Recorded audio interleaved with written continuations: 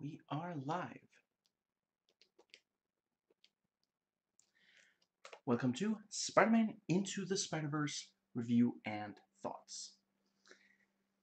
This movie, no matter where you look online, regardless of who you ask, everyone seems to love this movie, and I do too. It's objectively amazing.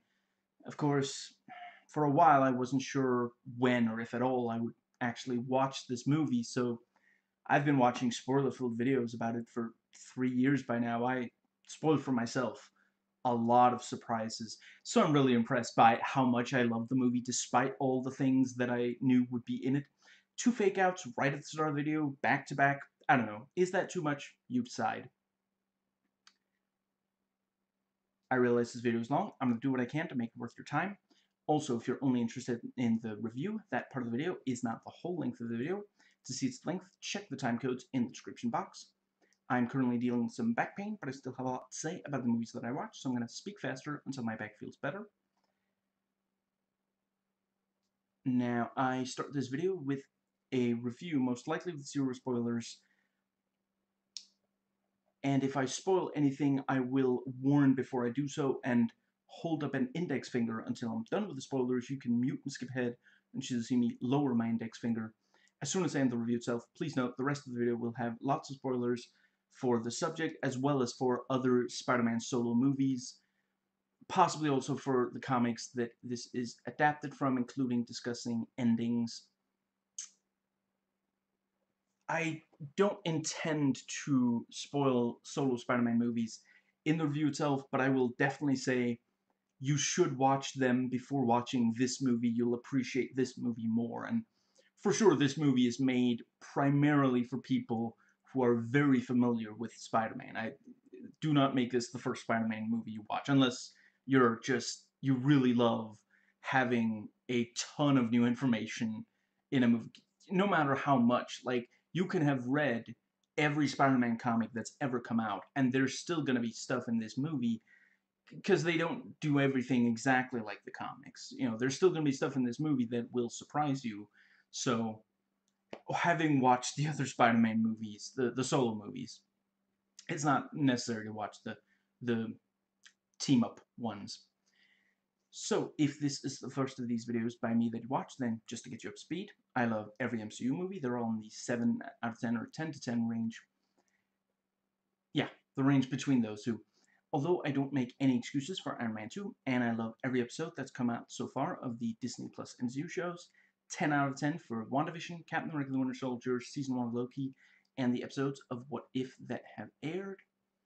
So, content warning and or trigger warning for, let's see, the torture, kidnapping, let's see, gaslighting, xenophobia, mild body horror, and yeah, that is it. Now, let's see. Also, please note that I have a tendency to sometimes, when I'm discussing a sensitive subject, use descriptive terms that I consider neutral that other people consider to be negative. So if I say something that sounds judgmental, it may very well just be that I take for granted that people know I'm being descriptive, not judgmental. I'm not trying to be disrespectful. And also, the movie that I'm talking about has sensitive subjects that I'm not well educated on. I'm going to try my best not to put my foot in my mouth, but if I, at some point in this video, say something that reeks of sock breath, again, I assure you, I'm not intentionally being disrespectful. And yeah, the movie is rated PG, and so is this video. Now, this video is not going to contain any clips of any kind. The most visual it gets is when I sometimes act something out, so feel free to watch something visual, such as clips from the movie, in another tab. I won't mind. Now, I got this movie on sale, so anything negative I say in this video is not out of bitterness. I don't feel like the movie wasted my time. Nobody forced me to watch it or to make this video. It's not that I'm upset at how it compares to what it's adapting, other movies like it, what I was expecting, the trailers and other marketing, earlier or later movies about Spider-Man, spiritual successors, predecessors. I don't have some personal vendetta against anyone who worked on making it. To the best of my ability, the negative things I say in this, there's not going to be very many, but the ones I do say are meant to be fair criticisms based on budget, when he came out, what he was trying to achieve, etc. Now, yeah, so basically, you can go blind into this movie. The but certainly I would say at the very, very least, if you haven't watched the other movies, at the very least you should know Spider-Man's powers. But like Peter Parker's backstory, you get a summary of it, and if you just, yeah, ultimately the movie it's not about Peter Parker, it's about Miles Morales. And him you do get plenty of information about in this movie. I honestly, the only thing I really knew about Miles Morales before I watched this was that he exists in the comics, and that, like, apparently he was inspired by, I can't believe I'm blanking on his name, Childish Gambino. I forget his given name, but that's his rapper alias. He wore Spider-Man pajamas in an episode of, I want to say it was called Community, and they were like saying, they're casting a new Peter Parker. Who says he can? Where in the rule book does it say Peter Parker can't be black? And ultimately, they went with another white guy for Peter Parker. Amazing Spider-Man was the one he was hoping to be cast in, and some of the people making comic books were like, that's actually a good idea. Why don't we have? Why not have a black teenage Spider-Man? I think it was the first black Spider-Man. I'm not 100% certain. Anyway, because there's a... Yeah, I can't really talk about that without spoiling. Anyway, let's see. So, yeah. Please note that while I'm aware many people have watched this movie, this review will be based on the idea that you haven't. That's right, if you're not already familiar with this movie, this video is for you. This is your lucky day, both of you. Now, so that this review isn't just purely for my own sake, I've tried to collect as much information as I could on as many different aspects that I've heard over the years from many different sources. Since we're still dealing with Corona, I want to say during this video, yeah, I just did. I will probably touch my face again. I want to assure you, I washed my hands since the last time I was outside, and I will wash my hands again before going out. So, let's see. Yeah, I have only watched this movie once, and, I just got done watching it, then, had lunch, recorded the video for the most recently aired What If episode, and now vlogging about the movie. And, I try to put as little time between me watching it and then recording the vlog so it'll be fresh in my mind. There are some sequences that epileptics definitely shouldn't watch in this movie. So, the plot. Biracial, multilingual English and Spanish, Miles Morales is a big fan of Peter Parker, aka Spider-Man. So, it's kind of a huge deal when he meets him one day, but then he's suddenly gone. And Miles was bitten by a spider and starts to see signs that he might also now have the powers of Spider-Man, and then he meets another Spider-Man, and he's surprised to find him very jaded, and he finds that there are other Spider's man, and there's a threat that they have to stop.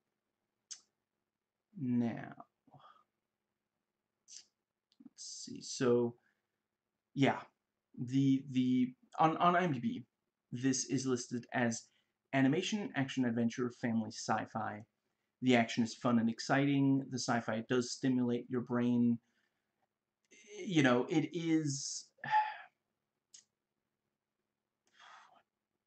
actually, yeah, I was gonna say, no, yeah, it is horror sci-fi now that I think about it. It's based on stuff that we do have in the real world. It's been a long time since a movie made me laugh this hard, got me this hard in the feels, and it's also got some of the most exciting and cool action I've seen in a really long time. So, yeah, I went to the IMDb More Like This list, and as usual, it is not particularly useful, but here we are. It compares this to The Lion King, which is an 8 out of 10. The animated one, not the not live action, not the. I'm talking about the old one, Matthew Broderick and all that. I have not watched the 2019. I want to say the new one is, and I hope I never do. Monsters Inc., which is also an 8, Spirited Away, which is a 10 out of 10. Subs, not dubs. And no, for the people who are way into anime, that is not the only Studio Ghibli I've watched. Don't worry. Now, I'm going to very briefly talk about the previous Spider-Man solo movies. Does this count as a solo movie? Because it's only Spider's Man. It's not like other, it's Spider's Man and his Rogues Gallery. Like there's no team of Avengers in this. Anyway, yeah. So, Sam Raimi's trilogy does a really good job of taking the comic book and putting it on screen. He brings his strong sense of visuals and his willingness to embrace material that is more comic booky than a lot of mainstream audiences were expecting when he put out the first one. Seriously, like if you go back and really look at like before Spider-Man, like we were really, really we we could not have handled a third Joel Schumacher Batman movie. And yeah, you had like comic book adaptations, but they were like dark and you know they took themselves very seriously. And, you had stuff like Blade and the first X-Men movie, and I mean, it took a while for the X-Men movies to get really comic booky in the visuals. And anyway, but yeah, and then comes Sam Raimi's Spider-Man 1, where he's got the comic book accurate costume. It's a movie with color. The villains wear the full suit that yeah. And for sure, Sam Raimi is the best of the 3 directors handling the 3 solo Spider-Man series at handling something so big and yeah, again, something very comic booky. The Amazing Spider-Man 1 does a good job of being gritty, while the second one definitely gets too excited about setting up upcoming movies, fitting in a lot of different subplots, like Raimi's Spider-Man 3. I personally prefer the MCU movies. I think they do a really good job of bringing in elements we didn't get in the first 2 series. Tony Stark as a mentor, when he's been without a healthy mentor himself, was very interesting. And Peter Parker with different problems who exist in the same world as the Avengers is very interesting, in my opinion. And I'm not saying that the other movies could have done that. I'm saying one when they brought him. I couldn't decide if I wanted to say when or once, so I did them both wrong. When they did bring him into the MCU, the fact that he exists in the same world as the Avengers that's something that gets brought up. That's something that's a big deal. When they could have tried to just have it off to the side. Not all of them have a strong connection to the Avengers from right away.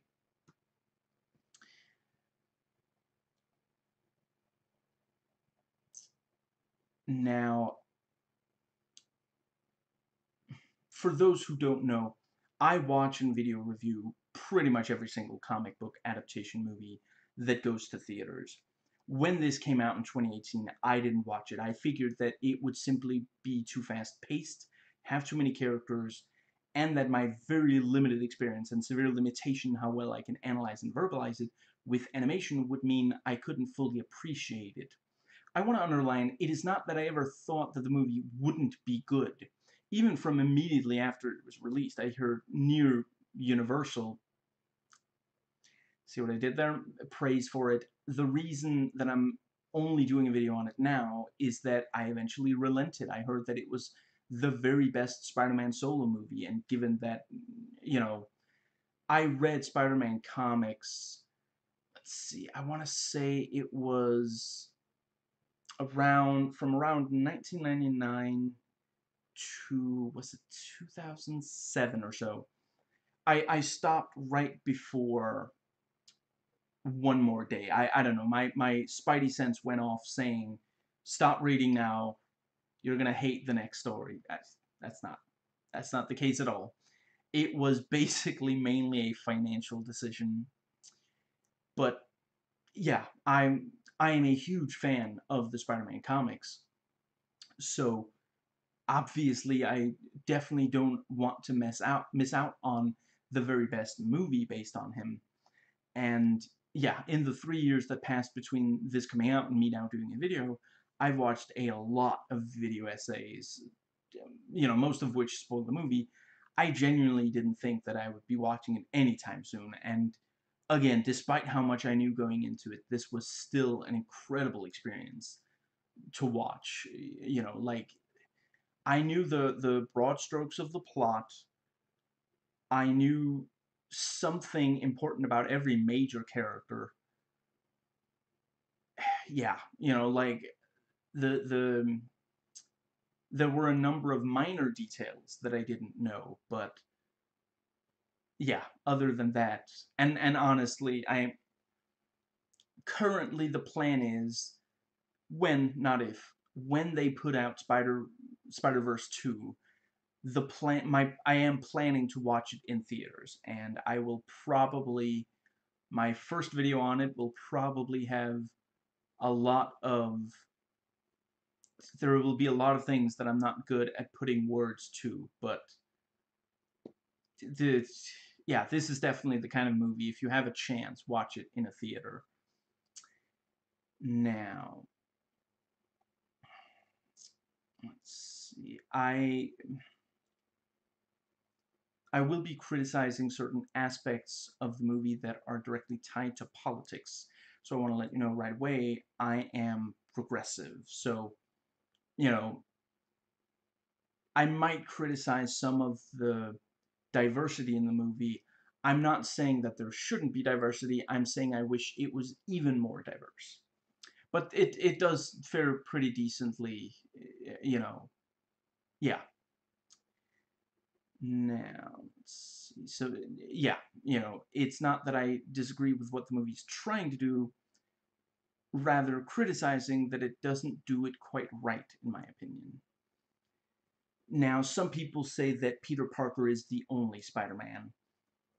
I think it's kind of sad that 6 solo movies where the only Spider-Man is Peter Parker before this movie came out was not enough for some people. If you count team-up movies, then there are 8 feature-length movies where Spider-Man is Peter Parker that came out before this one did. Come on, guys. The whole point of Spider-Man is that regular people can see themselves in him. Of course, non-whites should get a Spider-Man that looks like them, sounds like them, not to mention women. It's just, it is wild to me. No matter, like, I'm white. speaking to fellow whites here, can we please calm down with the victim complex? We are ridiculously overrepresented in almost all fiction produced in the Western world. Like we don't need more.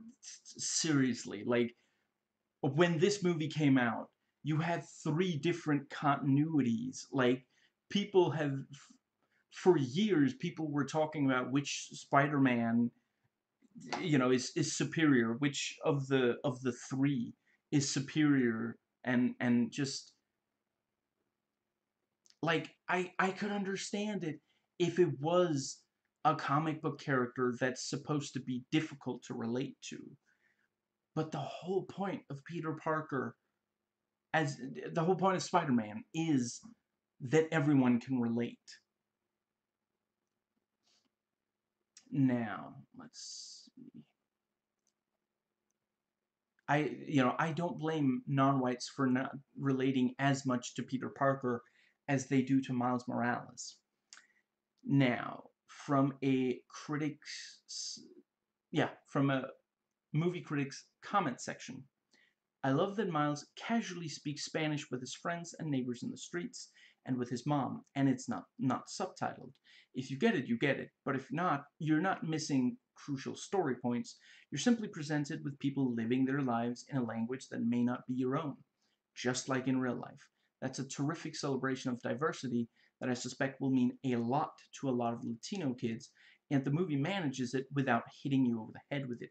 Just one of the many things the movie does astonishingly well. And one of the critics said, it won't do for Latinos what Black Panther did for the African American community earlier this year from a cultural perspective, but the highly stylized animated film is a solid first step in making the mainstream superhero universe more inclusive. Something that I thought was a really great touch, each time a new Spider-Person is introduced, we get a proper introductory sequence. We see the cover of one of their comic books, and sometimes also some of the pages. Now,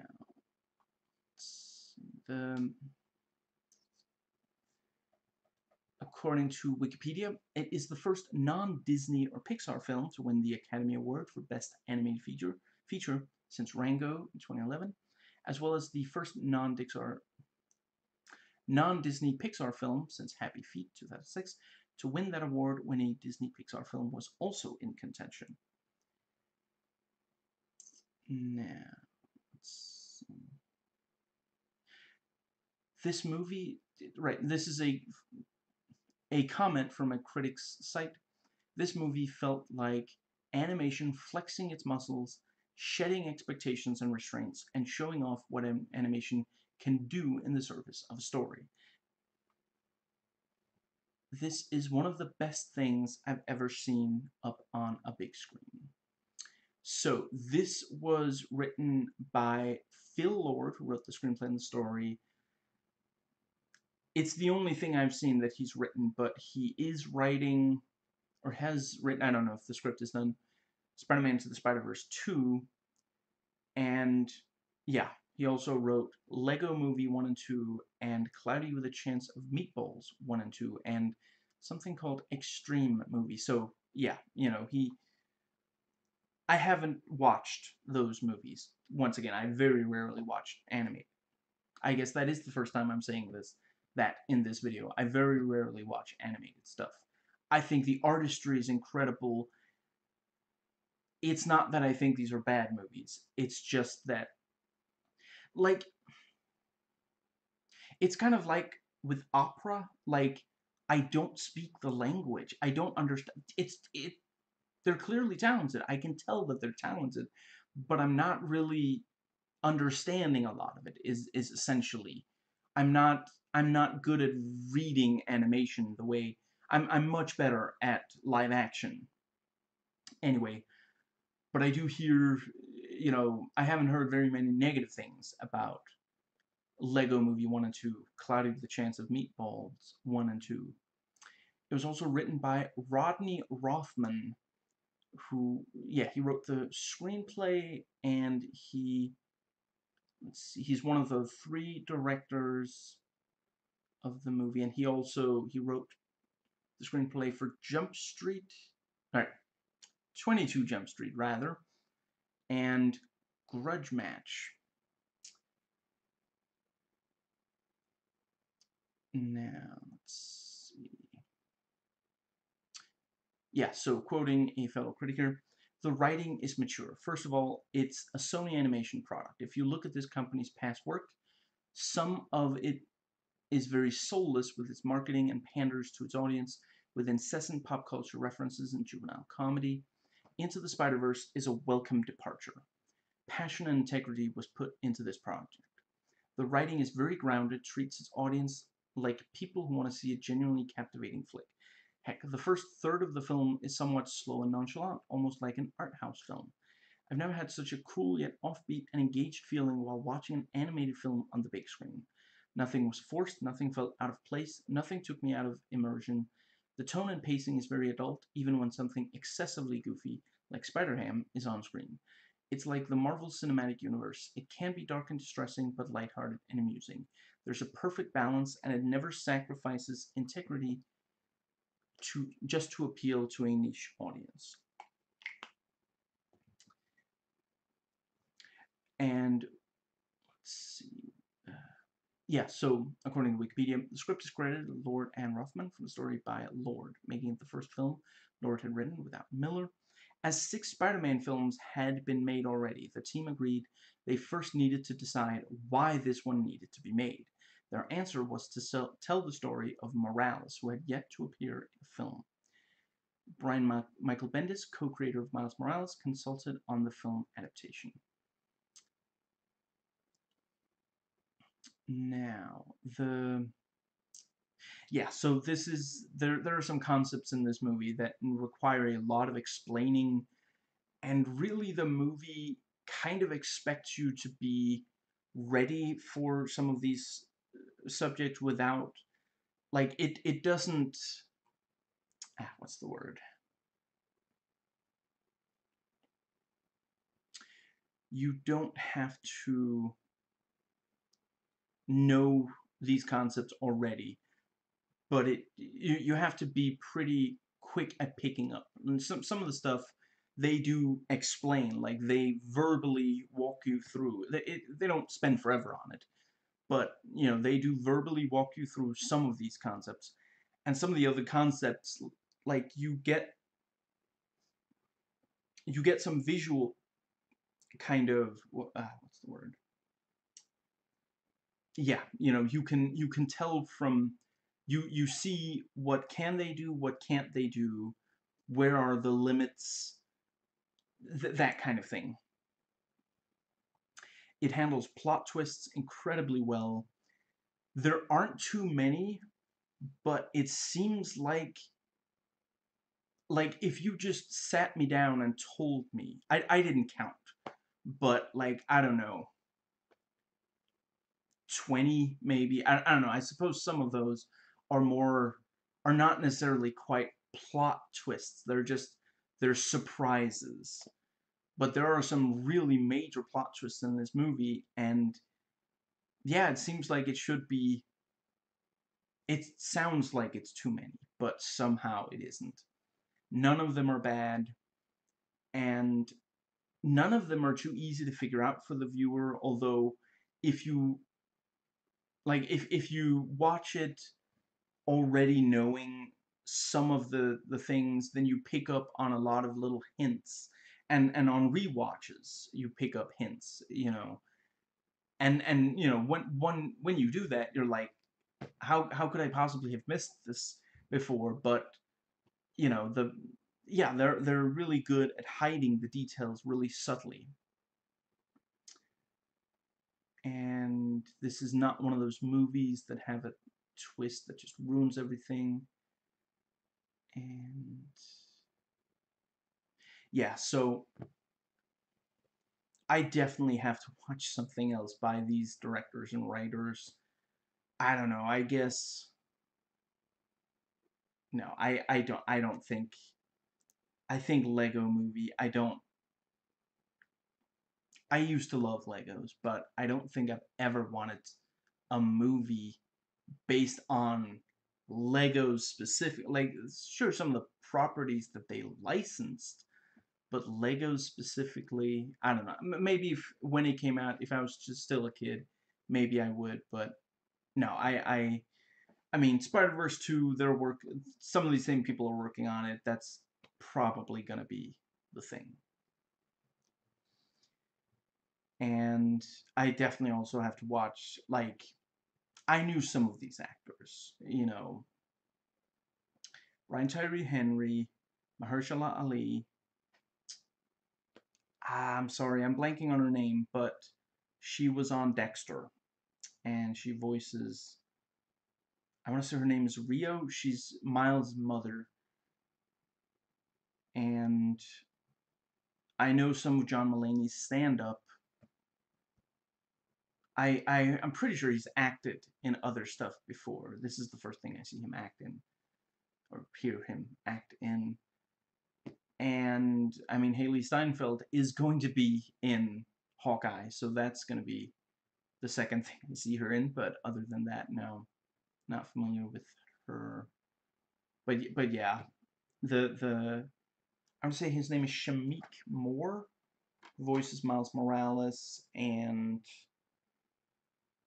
Jake Johnson. I don't know. I heard some people say that this is the one thing they found him funny in, so I guess it's possible that I wouldn't like the other stuff. Right, and Zoe Kravitz also gives a great performance. I've seen her in a few other things where she was also really good. But anyway, so the directors are Bob Persichetti. So far, the first and only thing he's directed. Rodney Rothman, also first, so far only thing he's directed. And Peter Ramsey, who directed 2012's Rise of the Guardians, which I don't really know. Yeah, I think they did an incredible job. Like, the nothing nothing overstays its welcome or is overly rushed. Like, there's definitely things, like, I could watch these action scenes. Some of these action scenes have so many moving elements that move so fast. I could watch them, I don't know, 5 times, 10 times, and still be picking up new details. But you can, like, you can follow it. Like, you're not confused about who's winning it or losing, or what is basically going on, which, considering some of the creative action scenes in this, like, it's some of the scenes in this should not work. Like, by all rights, people should walk out of the movie, after the whole movie's played, the end credits, and they'd be like, I mean, I like the movie, but wow, that one action, I just lost track. Somehow it doesn't happen. It's their sense of visual storytelling isn't just, it's wild. It's been a really long time since I've seen something that was this incredibly well told visually, because there's so many things that they don't really make a big deal out of, but you do see it. They don't talk about it, but we see it. And yeah, the the performances are incredible. Like, I think a lot of times people underestimate voice acting. It's really difficult. I've done a tiny bit of acting and voice acting, and it is just because you're standing in a room and there's a microphone in front of you. Very typically, the room's going to be fairly dark. You know, like, it's. I haven't done green screen acting, but I can imagine even green screen acting is easier than voiceover acting, and just, yeah, it's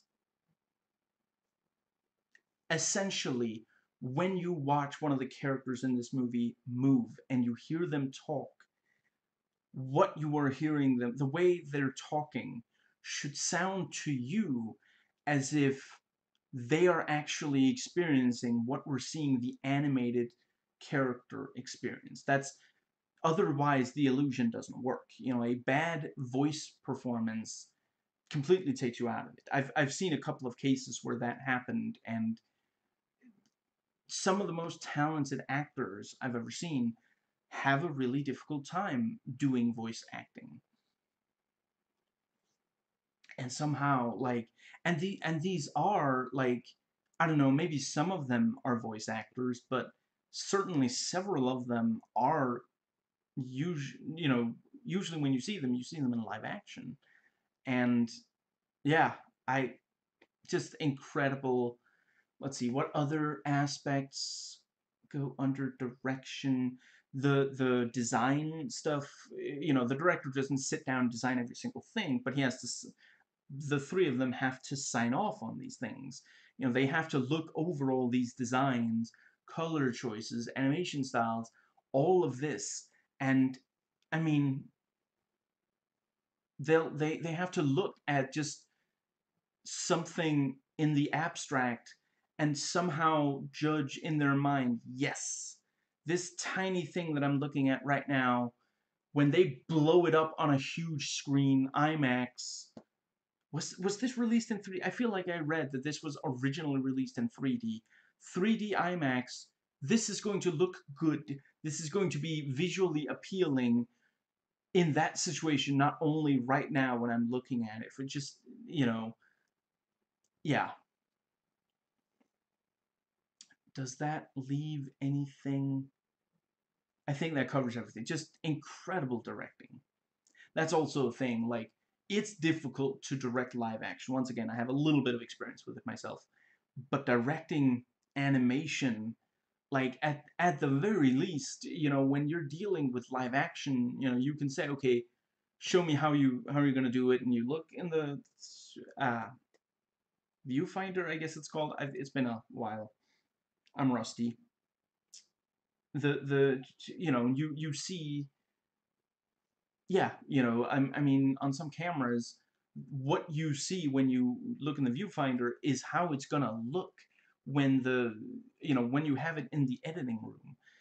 You can have a pretty good idea of how everything's gonna look, but with animation, like, it's gonna be a while where you have to imagine what it looks like when it's moving. It's like, by all rights, movies, maybe especially animated movies, should never work. Like, if you try to explain it to an alien, they'd be like, that's never gonna work. That's ridiculous. They'd say it in alien language, of course. I'm translating for your benefit. I'm fluent in all alien languages. But somehow it does. It's ridiculous. I'm really glad that I'm going to be seeing Haley Steinfeld in another young hero role after this, because yeah, I that's really, honestly, I'm not 100% ruling out. No, I was gonna say the what's it called, Bumblebee.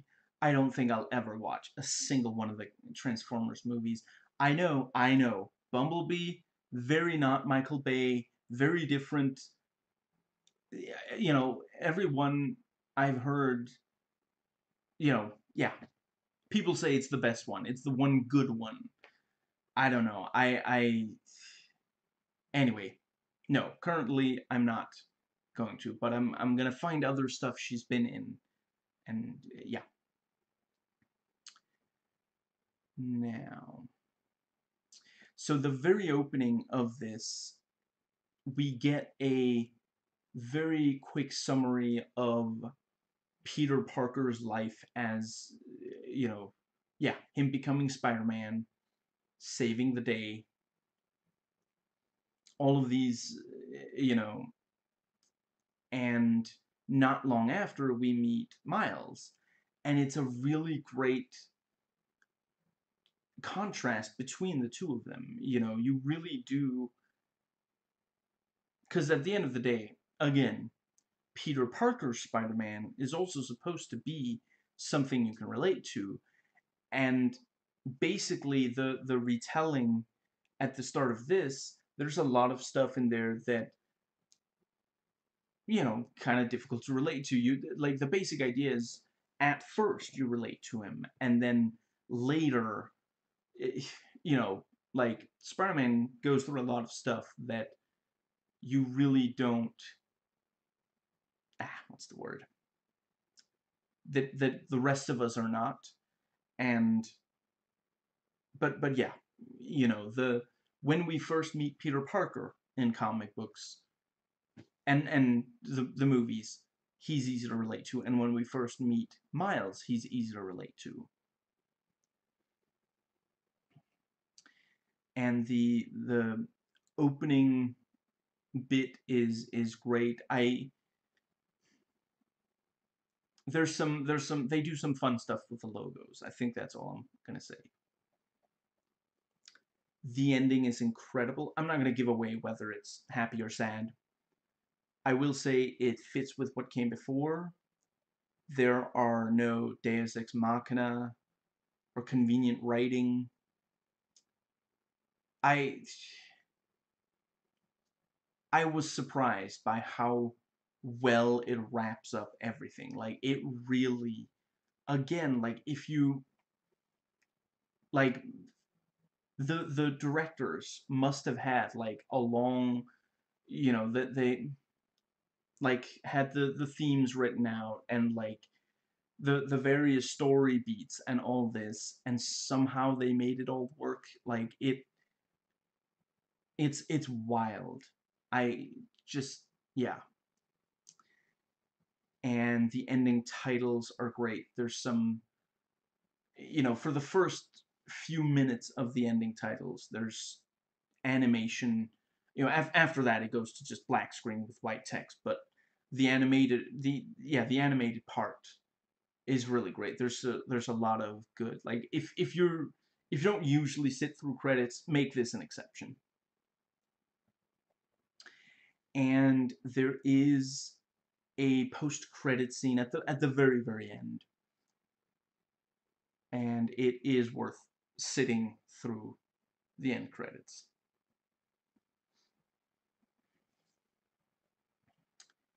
Now, the let's see. So I'm gonna briefly talk about this as an adaptation. I have not read the comic book storyline that it is based on. As far as I can tell, the overall comic book storyline would have taken much, much longer than what is it? I think an hour and 41 minutes of movie. It seems like they did a really good job zeroing in on the best stuff to adapt.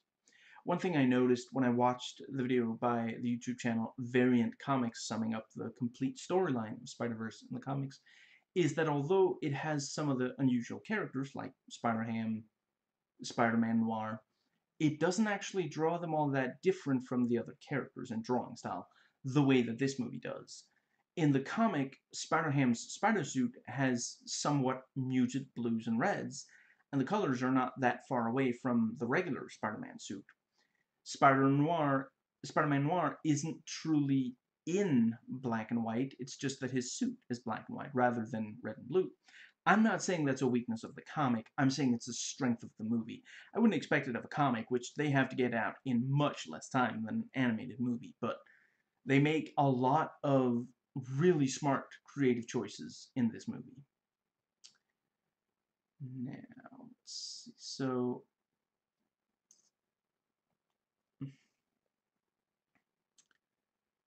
and there's some parody that, yeah, they really they understand the origin the source material, and they're not just making fun of something they don't understand. Sometimes that does lead to good comedy, but I really appreciate that here. Yeah. And some of the people who helped make the, let's see, I want to say, I'm afraid I forget the names, but some of the people who worked on some of the stuff that inspired this movie have expressed that they thought this was a good they did a good job on this. The people who adapted it. There are countless things, countless times that this movie subverts expectations. You know, Filmento made an entire video specifically focused on that and how well it works for the movie, how much better the movie is for it. And so yeah, the superpowers, you know, if you're used to Spider-Man, you already know the basics such as webbing, spider sense, and such.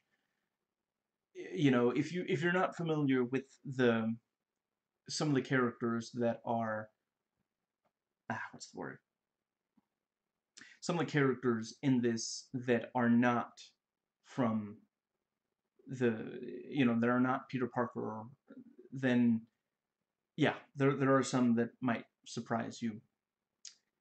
And yeah, it follows the source material. They're used well a lot. It's easy to follow. There's not too much. And that brings us to the characters. And some of the characters you don't learn that much about. You just get, they do a few things that speak volumes. But yeah, if if you have trouble getting into a movie where there are major characters that you don't learn that much specific about, then you might have trouble with this one. And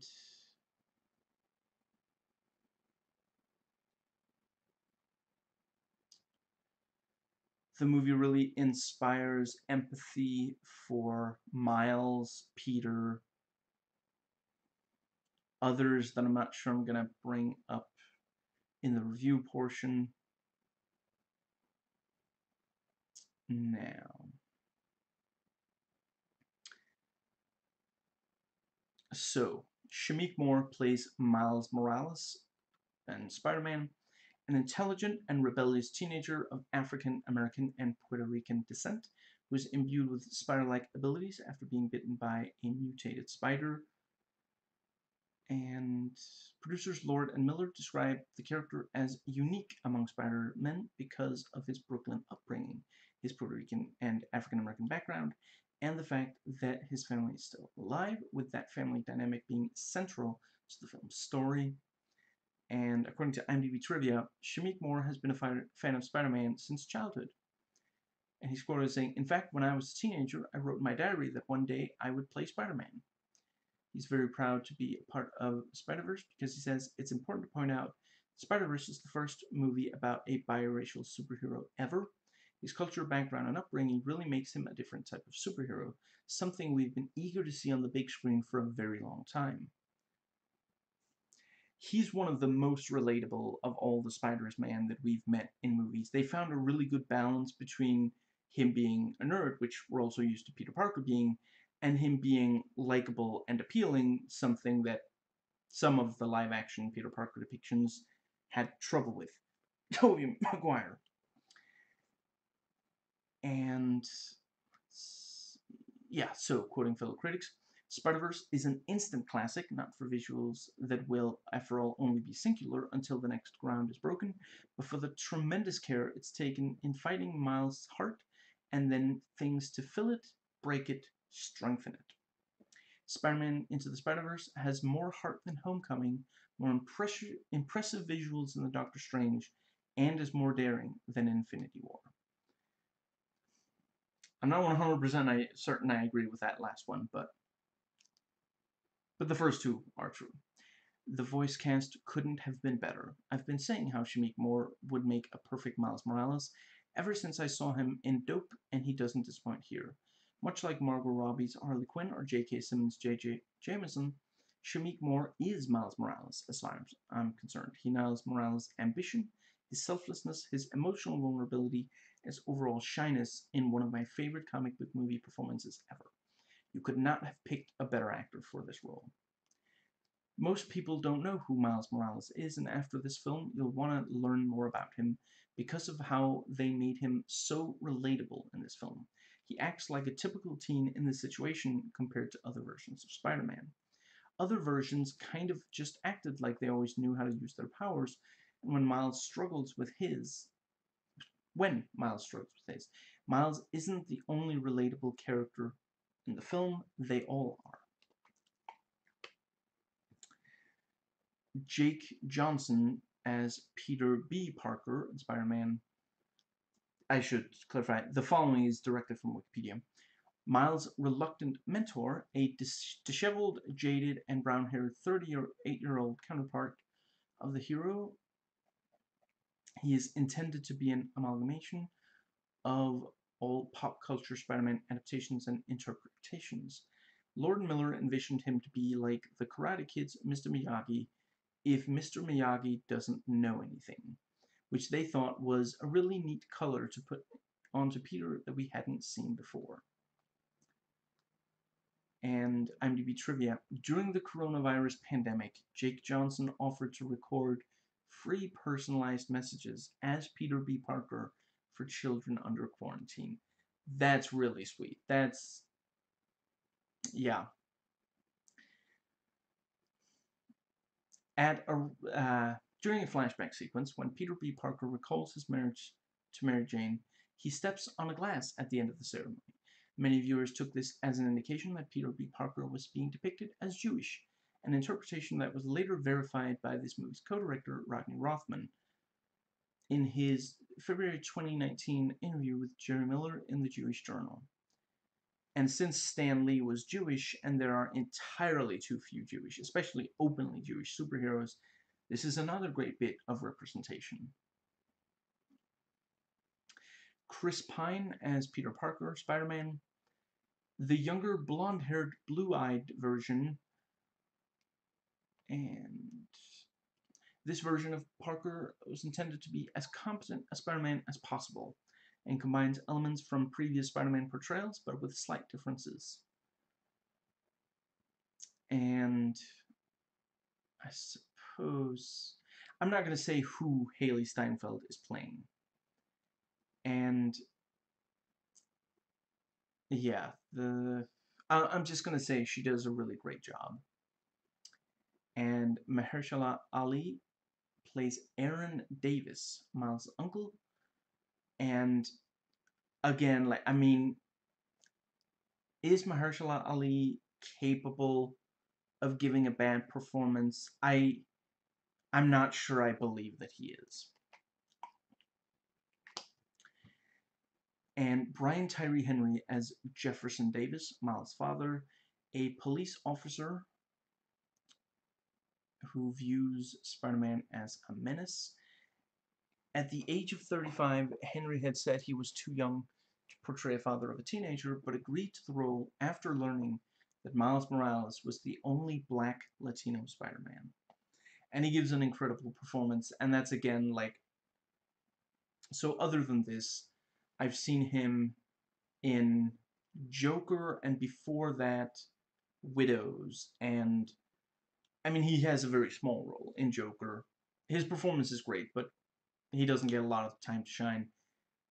In Widows, he's really, really great, and you know, it helps that the characters are incredibly different. So it's not just, oh, he plays that one thing really well. No, he can really play incredibly different characters.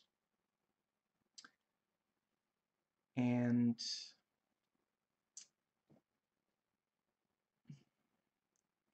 yeah, I don't think I'm going to be commenting on. Let's see. Yeah, Zoe. Yeah, Lily Tomlin, Luna Lauren Velez, Zoe Kravitz, John Mulaney, Kimiko Glenn. All of them give really great performances. And let's see them.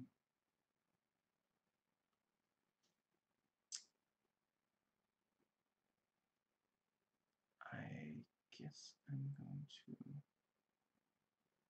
and Nicolas Cage, who's like, with Nicolas Cage, very frequently you know you're gonna have fun watching him, or in this case, listening to him. This is one of the ones where he also gives a really great performance. And let's see, yeah, I don't think I'm gonna give away here what exactly.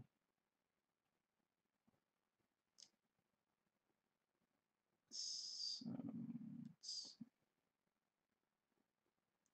Catherine Hahn does a really great job playing a scientist. Liev Schreiber plays Wilson Fisk slash Kingpin, and yeah, a crime lord and benefactor, and yeah, he's incredible. Liev Schreiber. I've always thought he was incredibly talented. You know, the first thing I saw him in was Scream, and like one of my few criticisms of that movie is that he doesn't have a bigger role than he does in that movie. Now, yeah, so following from IMDb trivia, the movie's main villain, Kingpin, is one of producer Phil Lord's favorite characters. He says his physical presence doesn't leave room for anything else. He can just stand there and everything bends to his will, even the camera. He's basically this pure black figure and the most abstracted animated character I've ever seen. And let's see. So yeah, I suppose that is it for the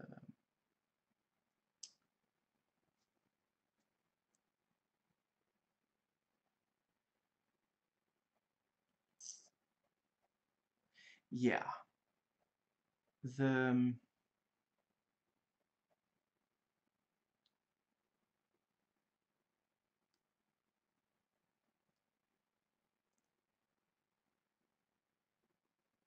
right, there's a cameo.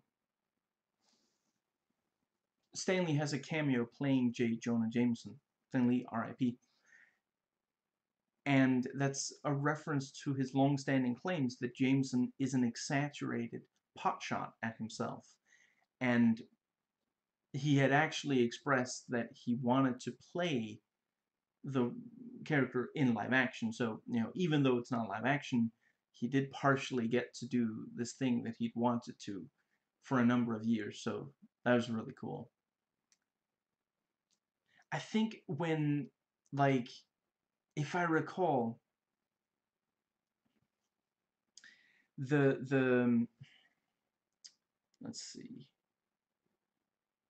when Sam Raimi started, when they went into like pre-production on the first Spider-Man movie, you know, Stan Lee was like, "Can I play? You know, would it be okay if I played? And and Raimi, was a fan of Stan Lee. But he was like, I mean,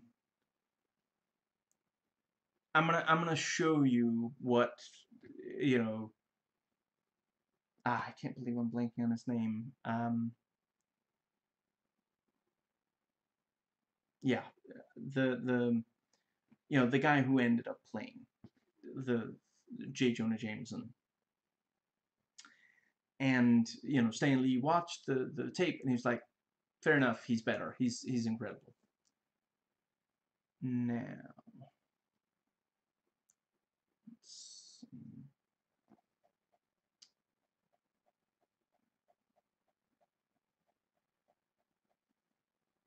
They put in a bunch of comic book characters from Spider-Man comics, especially that we wouldn't usually see, and they're so weird and obscure. But that's part of why you should put it in the movie, and I'm really grateful that they did. They did an incredible job, and multiple, I guess most of the major characters have arcs of their own, and there are a lot of great character moments. Basically, every character gets, like, if you're anything more than an extra in this movie, you're gonna get some really great character moments, some defining character moments.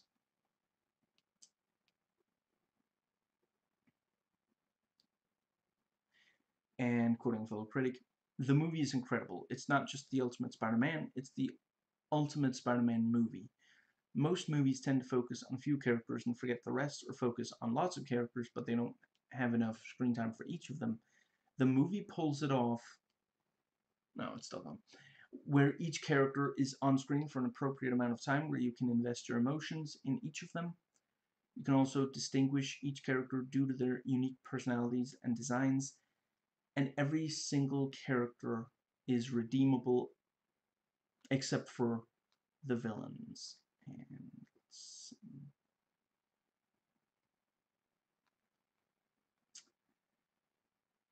so there's some really great dialogue, and some of the characters we see in really varied circumstances. So we see what they're like when things are going well, how they respond to things going wrong.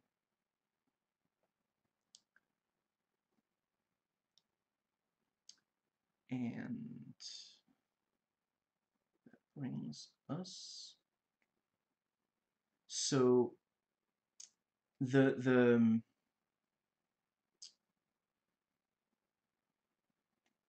there isn't technically one cinematographer for the movie, since it's not live action. You know, technically a bunch of the animators all have to be cinematographers. It's easy to follow when something suddenly happens, like action scenes. The movie doesn't have hyperactive cinematography when it should be calm. There are no unnecessary shots. And with editing, let's see. Yeah, the editing keeps it easy to follow fast-moving scenes like action scenes. It keeps more calm when that is called for. There are no scenes that should be cut. I don't personally think any of them should be trimmed down, but I understand some people do. And yeah, so the animation, you know, that really cool visual trait that looks great in animation and has a really strong impact on the viewer? Regardless of what your answer is, that appears in this movie, and it's amazing. The animation is one of the movie's greatest strengths. For some of it, they basically took comic book frames, animated them, and put them on the silver screen. I mean that very literally. It has word balloons, impact lines, dialogue boxes, you know, the boxes with text that narrate or describe what happens. There are jagged lines to indicate active spider sense, all of it. Some of these things I haven't thought that much about since I stopped reading comics. You know, once again, what was that, 14 years ago, and it was a massive dose of nostalgia to watch. At times, the animation moves incredibly quickly. It can be very extra, but it's not like this throughout the entire movie, so it's less likely to exhaust the viewer. Although I've read reviews where people said they were ultimately exhausted by the movie, and I can understand that. And as Cinema Wins points out, it manages to mix multiple very different animation styles. And I think, yeah, spoilers for the movie. Maybe minor, but spoilers. There's one character that's entirely black and white. There's an anime character who will do very anime poses, and there's one who is a cartoon character. And that's like, other people look at him and say that's a cartoon character, you know, and he does cartoon character things. And somehow they manage to make it work without tonal clash. It's wild. It should not be possible. No more spoilers for the time being. With a comic book, like with a regular book, hypothetically, you can spend a really long time on just one part as you read, completely unlike movies. Some video games do also allow you to linger, Thus, a number of comic books have incredibly detailed drawings that you could spend a long time looking at without running out of interesting things to look at. And this movie does that with some sequences, which makes the movie even more rewatchable than it already was. Quoting IMDb trivia, the unique animation style of Spider-Verse aims to make the viewer feel as if they are in the pages of a comic book. According to Phil Lord and Christopher Miller, the film combined the latest computer-generated animation technology with hand-drawn artistry. It was very important to us that every frame of the movie was refined by the artist's hand after the visuals were rendered by computers. If you freeze any part of the movie at any time, it will look like an illustration with hand-drawn touches and all. It was Peter Ramsey's idea to hold off on the visual comic language, word bubbles, panels, etc., until Miles is bitten by the spider. Spider-Verse played with lighting, or lack thereof, as another way of making the film seem more comic book-like. Art director Patrick O'Keefe says we used dark shapes with just glimpses of light to describe them. It really extended the range of what we could and did put up on the screen. That's, yeah, just briefly, like the colors, the lighting, the movement, all of it is incredibly well animated. And let's see.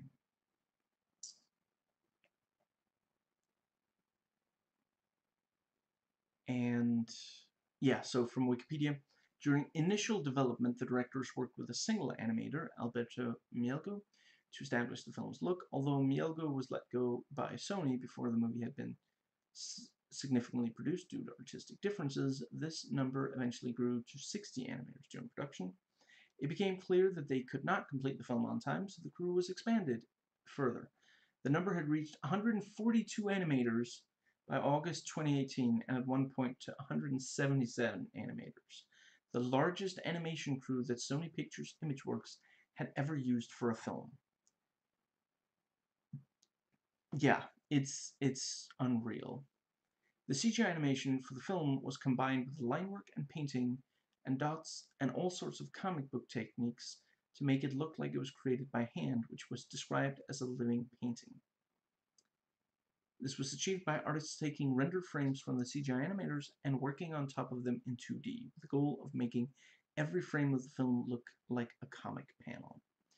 Lord described this style of animation as totally revolutionary and explained that the design combines the in-house style of Sony Pictures Animation with the flavor of comic artists such as Sara Pichelli, who co-created Miles Morales, and Robbie Rodriguez. To make the film feel more like a comic book, it was animated without motion blur, instead using an older technique called motion smearing, first seen in the 1942 Looney Tunes short The Dover Boys. The frame rate varied between 24 images animating on ones and 12 images animating on twos per second, the latter case using the same image twice. The producers described the effect as making the animation crunchy. Sometimes the two frame rates would be used in the same scene, such as when let's see, yeah, Miles and Peter are both swinging. Miles was animated at 12 frames to show his inexperience, while Peter was animated at 24 frames to give him smoother movement. To create depth of field, another technique was used: deliberately misaligned colors, as if the colors had been slightly misprinted, as happens with ink printing in real comics. Other methods to make the film look more like a comic book were halftones and Ben-Day dots to create colors, tones, and gradients, crisscross lines to create texture and shadows, Kirby crackle to create the illusion of energy, motion lines to show movement, and onomatopoeia, words on the image to represent sounds and motion. And the CMYK offset is a technique taken straight from the comics. It's used not for styling, but to provide motion blur, depth of field, lighting, and color accents. And different comic styles were emulated throughout the film from different characters. And yeah, so spoiler, minor spoiler, but spoiler for this movie. Spider-Gwen's animation based on the designs in her comic Spider-Man Noir having a black and white color scheme, and Spider-Ham being designed as cartoony as possible. And right. And Brad Jones says Spider-Ham lives in a Looney Tunes world. He can float if there's a freshly baked pie. He whips out a mallet to fight enemies, drops anvils on people. No more spoilers.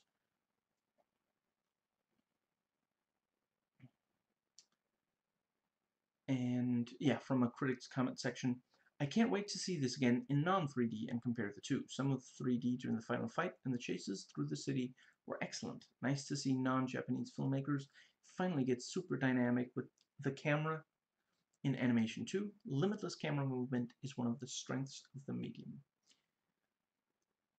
And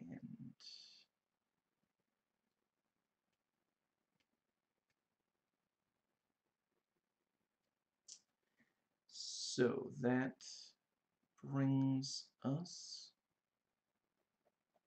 So the budget was 90 mil and it earned $375.5 million at the box office. So yeah, it was kind of a success.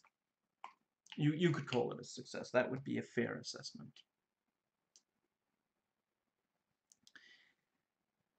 And yeah, the action scenes really great. Like the dynamic movement is a strong suit of it, and there's a good variety to it. There's chases on foot and in vehicles, and with the use of webbing. There's physical fights. Yeah, a couple of major superpower uses, and just yeah, and brings us.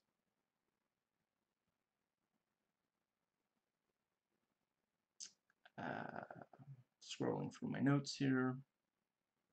Here we go. Yeah, so the antagonists, the villains are very memorable, like very yeah, and our protagonists are very memorable and very charismatic,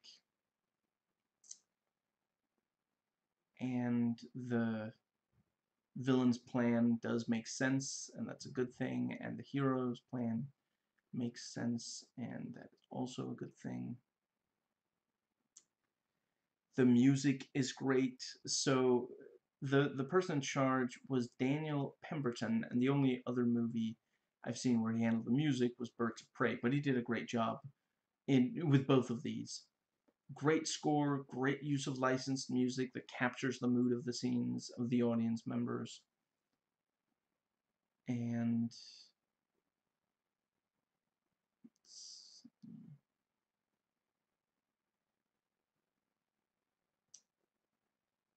so, quoting a fellow critic here, the best part is the soundtrack. It is never obtrusive and always on point. Led by the promotional single Sunflower by Post Malone and Sway Lee, the hip hop and pop inspired score and soundtrack is absolutely blissful. Ever since the Black Panther soundtrack blew me away, I feel that I now love this music in everything. And yeah, so the soundtrack artists on the soundtrack include Juice WRLD, R.I.P. Post Malone, Sway Lee, Nicki Minaj. I don't follow music that much, but I'm pretty sure Juice WRLD is. I heard that he died, so yeah. Sway Lee, Nicki Minaj, Ski Mask, The Slump God, Jaden Smith, Lil Wayne, Ty Dolla Sign, and Extentation. And they also released Pemberton's score, and on December 20th, Sony Pictures Animation announced an extended play album, A Very Spidey Christmas, based on a throwaway joke at the beginning of the film, and consisting of 5 Christmas songs performed by cast members Shamik Moore, Jake Johnson, and Chris Pine. The EP was released on digital platforms the next day, and today it's also on YouTube. It's legal. It's on Sony Pictures Animation official channel, so completely free, legally free to enjoy. I heartily recommend it. They're great. They're so much fun to listen to.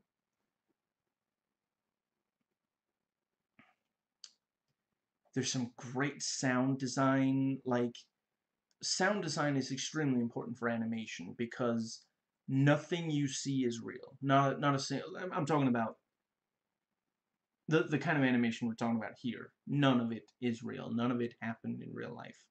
So, when someone, every time someone punches someone else, or there's, someone bumps into some, whatever, you have to get every single one of those noises you have to create.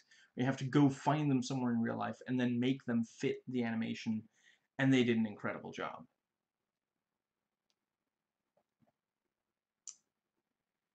And as far as the comedy goes, the movie comments on tropes. The movie literally opens with Spider-Man, the first one, retelling his origin, since this is the fourth iteration of Spider-Man in 16 years, and three of the four, including this one, start with the origin story. So yeah, the it was kind of necessary to comment on how many times we've seen it. But if you have no idea, if you just came from another part of the multiverse, you have no idea who Spider-Man is, your life is very poor. But this is the movie, this movie is going to help set things right.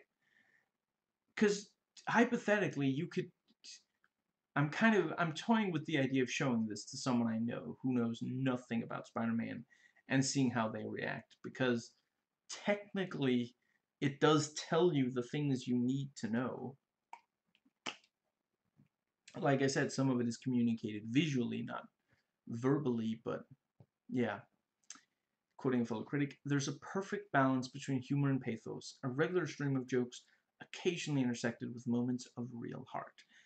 100%. Like, it got, yeah, like, it really gets you. There's some really sweet and sad moments in this, and that's important to get Spider-Man right. That is part of the Spider-Man. Yeah. Now, largely the movie is set in a real world. There are a couple of, yeah, a couple of things. The laws of physics largely apply, and there are not many contrivances. Now, so pacing. If you don't watch a lot of animated movies, keep in mind a lot of them move much faster than live action movies, this one included. And let's see.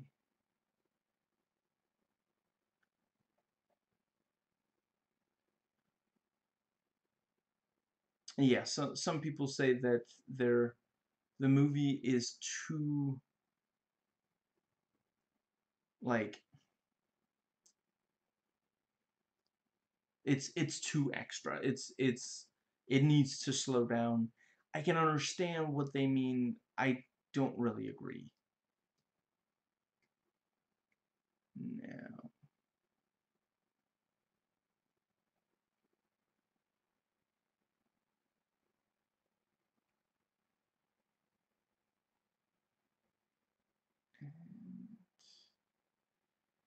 Yeah, so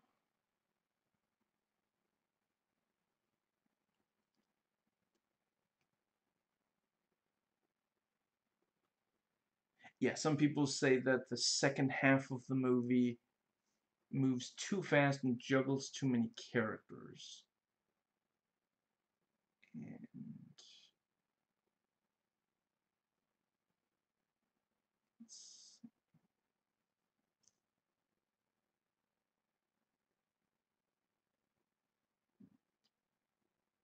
now, the movie is an hour and 41 minutes long without end credits, an hour and 52 minutes long with them. And yeah, if you're not interested, about 30 minutes into the movie probably isn't your kind of thing. And I'm not saying it's for everyone. I can understand, like, for some people it will move too fast. It was made for young audiences, children, teenagers, and, you know, yeah, parents with very young children. You know, if you're, I don't mean to sound ageist, but I could imagine it might feel just exhausting to watch if you're like grandparent age, you know, that, and yeah, I don't mean that as an insult. It's just, you know, watch trailers before you sit down and watch the movie if you think there's a chance it's too fast for you. I did, and that's part of how I figured that, okay, it won't be quite too fast. There are movies that move too fast for me. Now, so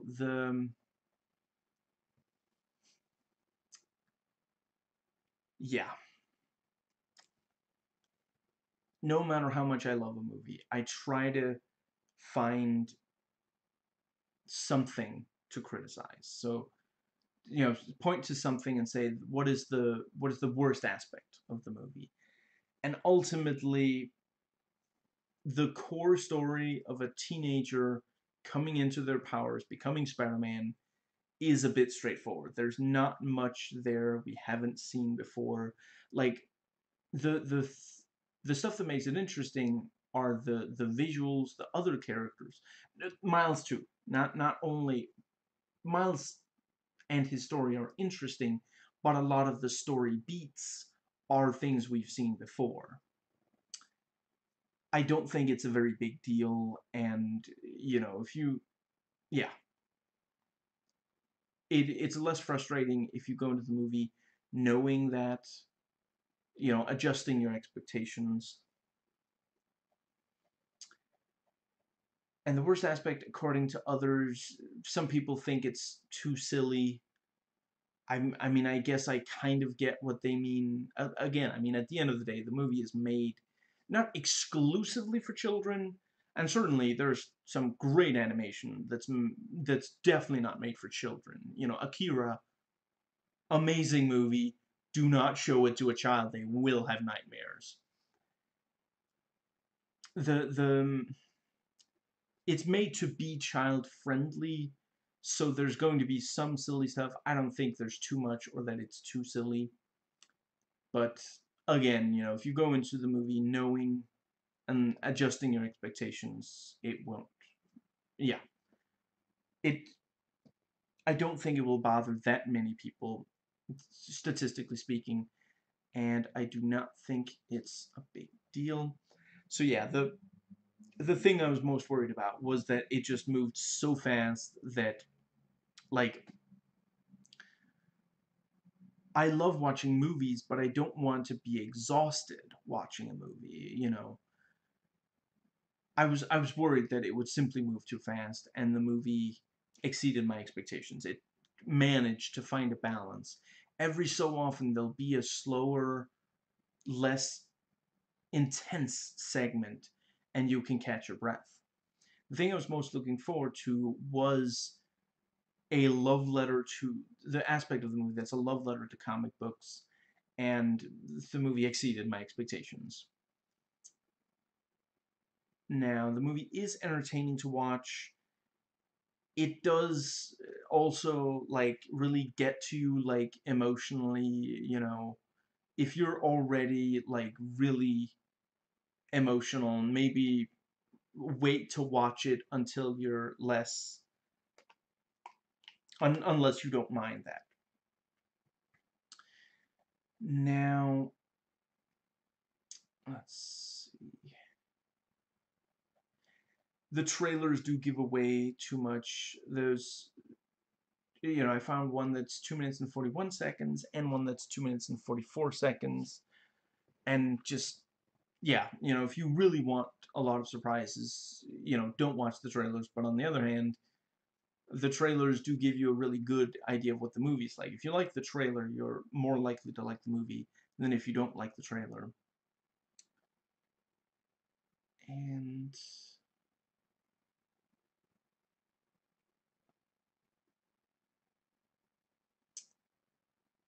let's see. So yeah,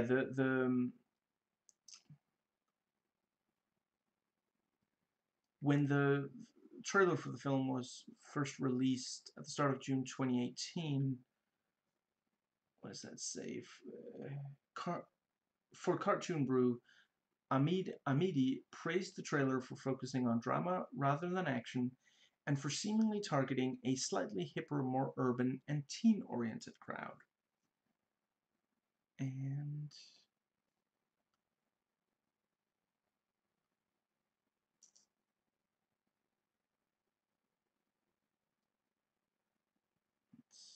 and and someone else said, "It's nice to see a movie just go nuts and embrace the weirdness of comic books and their eternally shape-shifting storylines." And the cover and poster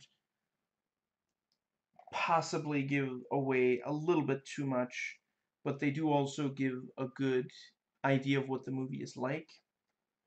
If you like the covers and posters, you're more likely to like the movie than if you do not. This movie really shouldn't work for so many reasons, and the fact that it manages to is a testament to the talent and passion of everyone involved. Now, let's see so this has a 97% on Rotten Tomatoes, based on 392 reviews, and a 93% audience score based on over 10,000 ratings. So yeah, people liked it. And yeah, of all the there's 382 fresh reviews and only 10 rotten ones. Which, yeah, it is certified fresh. On Metacritic, it has 87 out of 100 on the yeah, the their rating, and 8.7 out of 10 user ones. And there are 50 Metacritic critic reviews and 440 user reviews. And on IMDb, it has an 8.4 based on 422,077 IMDb users who rated it. And 28.9% gave it a 9, 26.7% gave it an 8, 24.7% gave it a 10. And the rest of them don't have a lot, statistically speaking, a lot of votes. Actually, I think it was like 12% for voted 7. So yeah, that's a pretty good, yeah. So yeah, the movie doesn't really have, like, there is violence, but it tends to be implied, or like, yeah, handled in a way that isn't very upsetting. And I think that was the right way to go.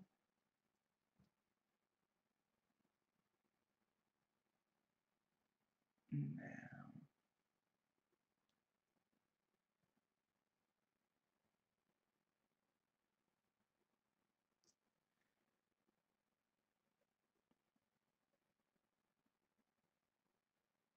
so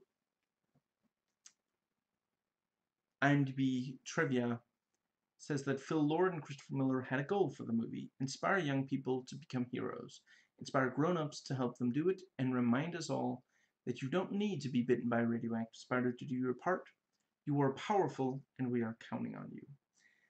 And a critic said, this movie is breathtakingly good in every aspect. Like, I'm questioning my sanity. Is it really as good as I think it is? Yes. Yes, yes, yes. Spider-Verse shows that there are no actual limits to superhero stories on the big screen, so long as they aren't tethered to how many Robert Downey Jr. quips they can fit. And so the IMDb user reviews, the ones voted the most useful, are overwhelmingly positive.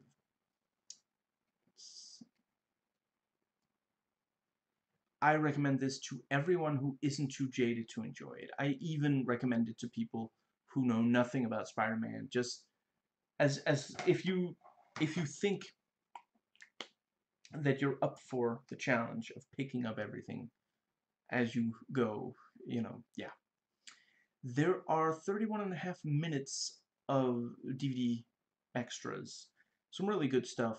There's a Spider-Ham short. It's very much like, he's practically a Looney Tunes character, and the short is a Looney Tunes short, and some people really didn't like it. I guess I can kind of see what they mean, but I thought it was great. Then there's a bunch of featurettes. One there where the people behind the camera talk about getting the cast they wanted. And we also see the cast talk about their roles and such. There's a tribute to Stan Lee and Steve Ditko. That's great. There's one video where they say there's going to be an Easter egg challenge, and basically, like, they go into a bunch of the different Easter eggs, but there's still a ton that they don't go into. And then there are lyric videos for Sunflower and Familia. And depending on your country, you can stream this on Google Play, Vudu, Amazon Instant Video, and iTunes. I give this 10 parallel universes mixing with each other out of 10. I'm not saying absolutely everything about the movie is perfect, but I am saying that the things that are good are so amazing that they hugely outweigh the minor negatives. I think overall the movie might have been slightly stronger if maybe one or two characters at least were trimmed, and the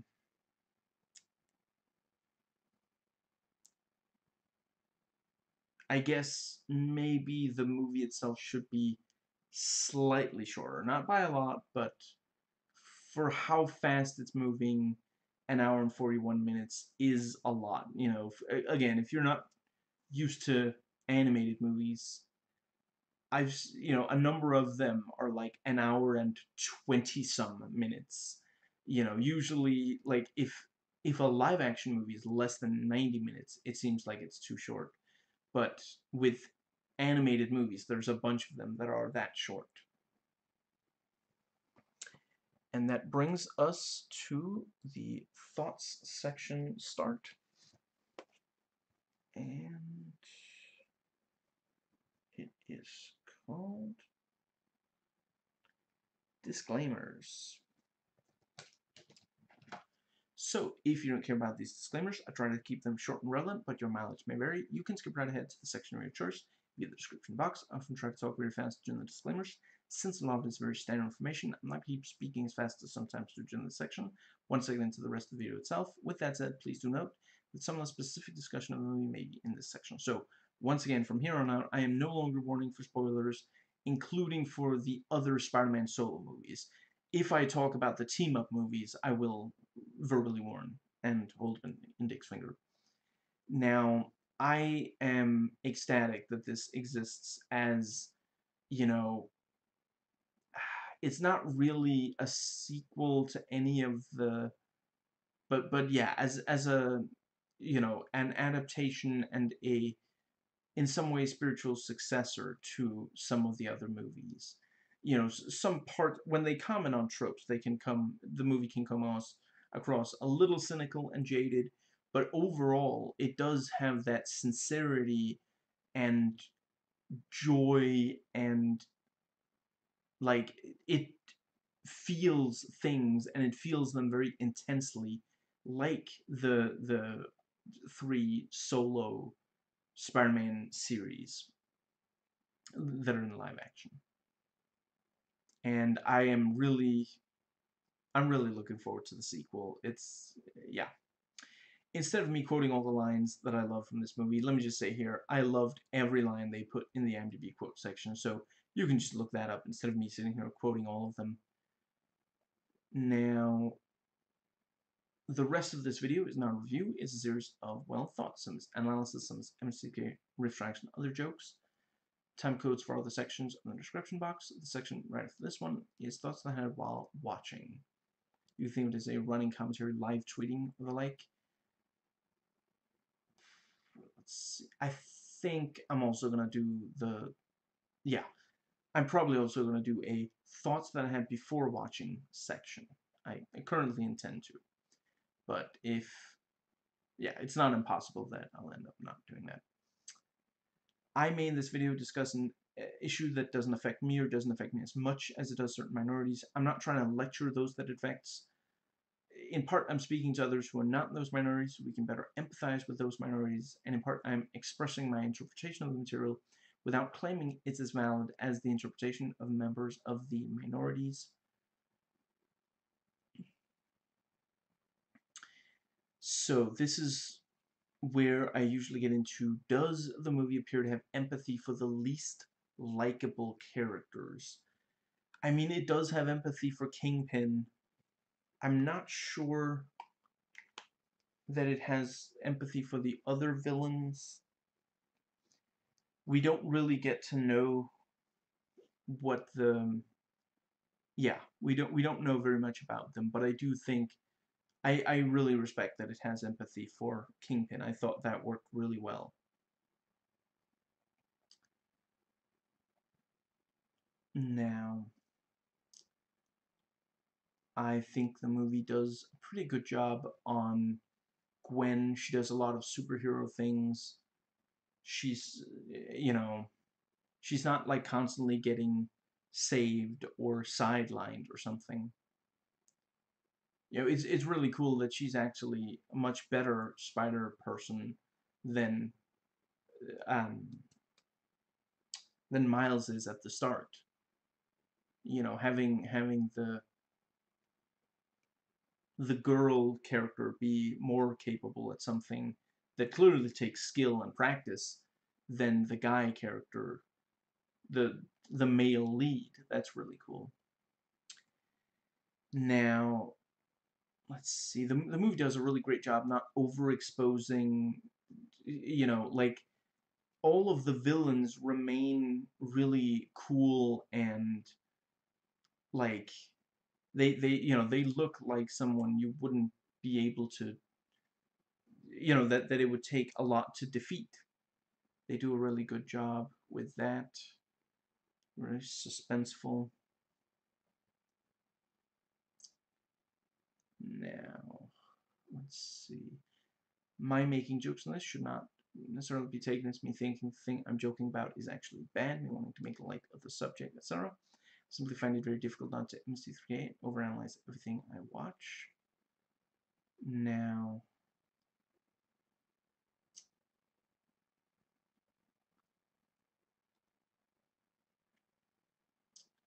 that brings us to the next section. Notes taken while watching. Even the opening logos are glitching because of the collider.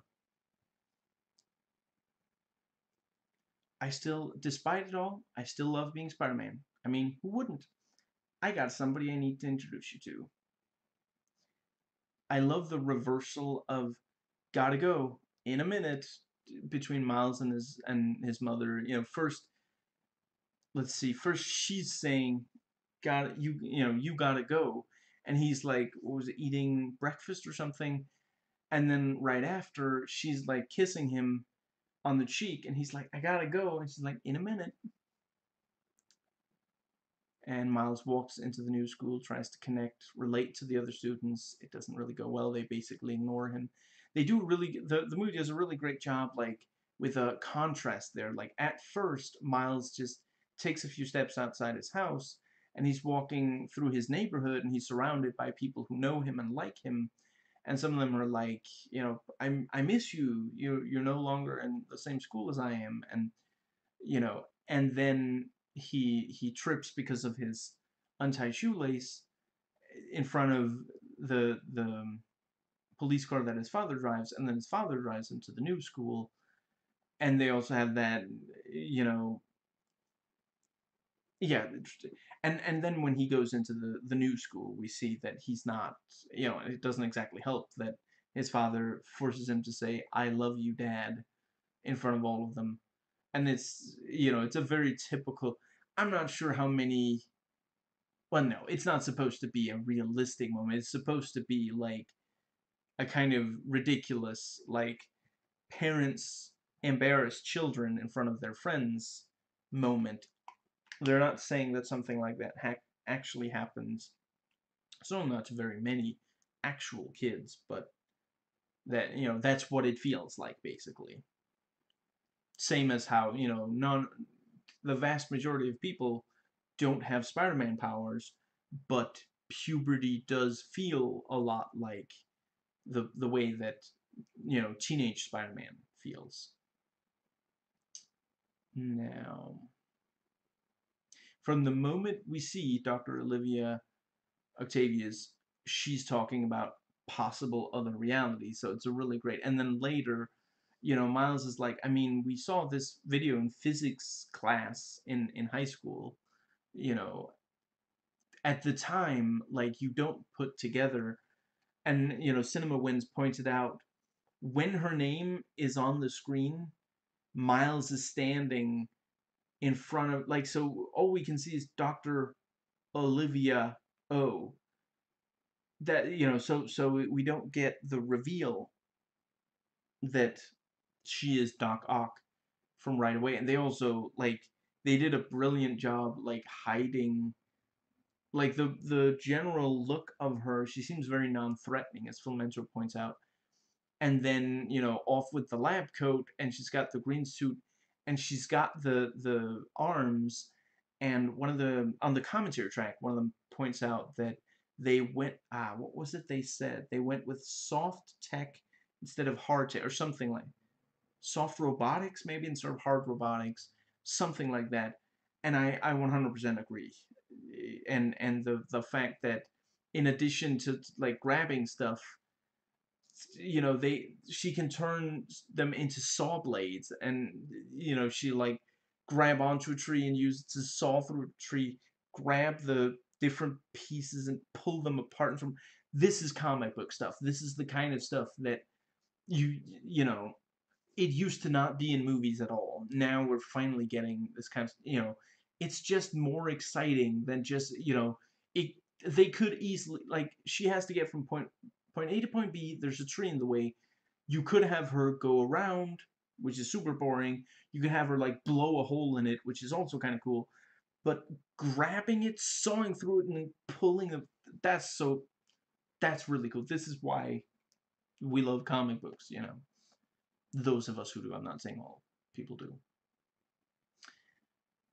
No. And basically, the first thing Uncle Aaron says to Miles is, you should go out with a smart girl. So he's made some wrong choices, but some of his values are definitely right. I mean, whether you like graffiti or not, Miles is definitely skilled at it. Right, I want to briefly say, I saw some people say that, like, why did the Super Collider send Gwen a week, you know, yeah, back a week when everybody else was dumped? Actually, come to think of it, do we know for sure that they were all dumped at the same time? Anyway, well, if it can pull Penny Parker from, what was it, the year 3199? Like, there are two options. Either that universe. Well, no, wait, no. Because it's still the year 3199. There's no. So clearly it morphs some through time. So yeah, I don't know. I don't really see why, the moment that you can pull from different universes in the multiverse, why wouldn't you also be able to go through time? It just doesn't seem like that big of a stretch to me. Of all the rooms Miles could have gone into, he happens to go into the one belonging to the, I want to say guard, but I guess that's, Yeah, I don't know exactly what the title is. I've never been to a school like the one that, yeah, but yeah, of all the different rooms, he goes into the security, and then right outside, the guards coming around, and all the, we just see all these arms all pointing at that door, and the apparently the was it Spidey's Christmas album? I maybe, and that was like on the was it the radio, or was it a CD player or something? I'm not entirely sure. And the guard is like, it's got a good voice. I appreciate the dedication. Like when Miles is accidentally sticking to the wall outside, and then like some birds, like some of the birds land on his hand, and then they can't get free, and so they start pecking at him with their beaks and everything. And so he keeps walking around. He's trying to get free. Every so often he'll like accidentally, like, yeah. Let's see, what is it? Is it that he like smacks up against the window or something? And every single time that Miles gets back away, the teach the teacher goes from looking at the window to going back to reading aloud from the book. I think it happens 3 times that Miles smacks up against the window and then goes away, and then the teacher returns to reading, and all the students also like just go back to paying attention to him. And we see, and Miles wants to prove, no, of course it's not, just it's ridiculous how boring this spider is. Look at, and then it glitches, like, oh no. And the bit with why are all my thoughts so loud is also great. And the he's running, and like a car comes in, so he jumps and lands perfectly, and just, yeah, you're really, Miles, you are not being very convincing as not being a spider person. And Peter Pine Parker realizes Miles is there, so he saved him, and then he brings up the untied shoelaces, just like his father, just like the other students. Really, the students at both schools, actually, yeah. Now, yeah, I call him Peter Pine Parker because he's played by Chris Pine. I realized that I could just call him Peter Parker, but then, Peter Parker is also in the comics. Peter Pine Parker is the specific one in this movie, played by Chris Pine.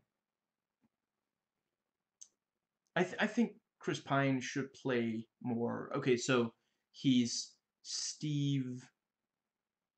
I can't believe I'm blanking on his last name. Obviously, it's not Rogers. Yeah, Wonder Woman. He's in that, and he's in this. I hope he gets into more of these. I mean, by now it's no longer a problem to appear in both MCU and DCEU. There are a handful of actors who've done, yeah. I really like that the movie establishes how good Peter Pine Parker is here at the start, so when Miles and Peter B. Parker will have trouble, we have a frame of reference. Also, I want to briefly say, in reading a bunch of stuff in preparation for this review, I read someone say that they got really emotional when they finally realized what the B in Peter B. Parker stands for. I'm not 100% sure, but I think it's maybe Ben, which is legitimately really sweet. And I guess possibly a nod to Ben Reilly in the comics, but I'm not 100% certain about that. It is quite clever that the spider that bites Miles comes from the facility with the super collider. It's no wonder that the I mean, is it that it came from another universe and that's why it's glitching? Or is it just that it came from a machine near them that is like oozing radiation or something? I'm pretty sure the female scientist we hear as the dimensions open is actually Doc Ock, but the movie doesn't tell us that until later that she's in on it. I mean, we already knew that the Dr. Olivia O something is working at Alchemax, and the head scientist.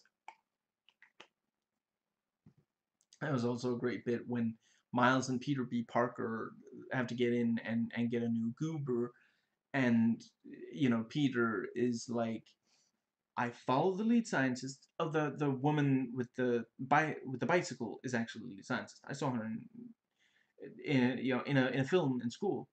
Cool. I re-examine my biases and then I follow the lead scientist. And I saw someone whine about, well, why is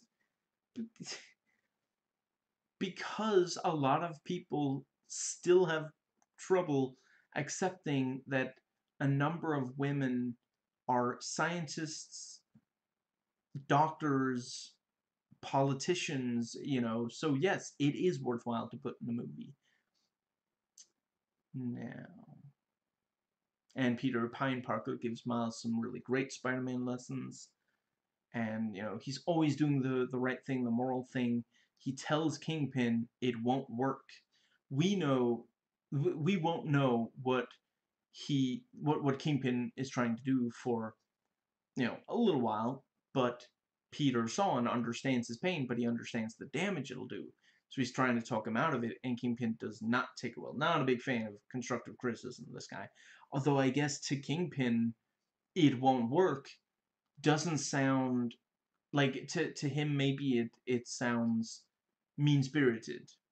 Like, let's see, I was thinking like Peter thinks it won't work. I mean, I don't think he expects Kingpin to just immediately give up, but just if you're trying to do something and you find out that it won't work, maybe eventually you stop trying.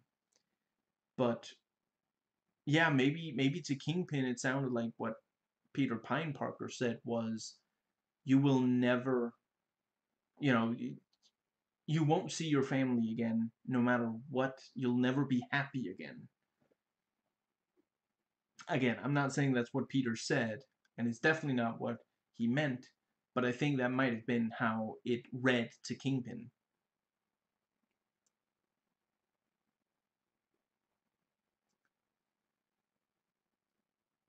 If anyone watching wasn't quite sure if Miles really was, you know, as Spider-Man, jumping out of the way of several subway trains ought to do it. And people with no idea about the Spider-Man stuff going on just think that there are earthquakes. We know that it's actually the collider. Miles' mother is very sweet, and his father tries to be firm. And Mary Jane gives a very sweet eulogy, and everyone's wearing Spider-Man attire, and the great Stan Lee cameo, you know, can I return it if it fits? It always fits, eventually. And the the rising music makes us think that Miles is going to try to jump off a building, but then he runs down the stairs again and tries to go up the stairs of another building, runs, trips on his untied shoelace, and accidentally breaks the goober.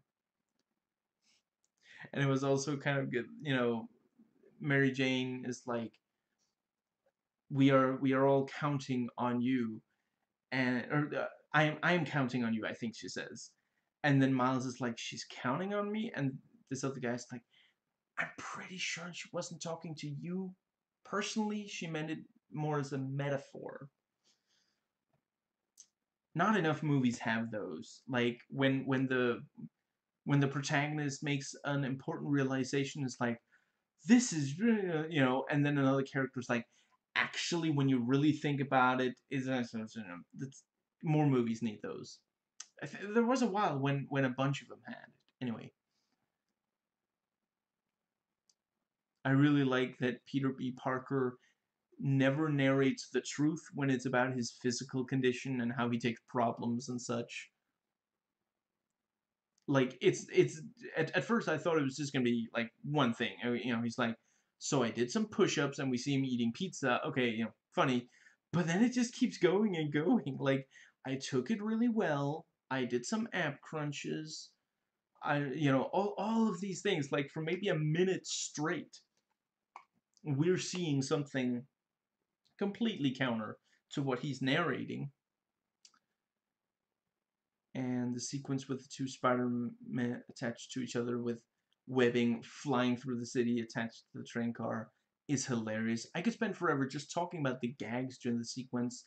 One of my favorites is the at first happy and then sad snowman face on Peter B. Parker.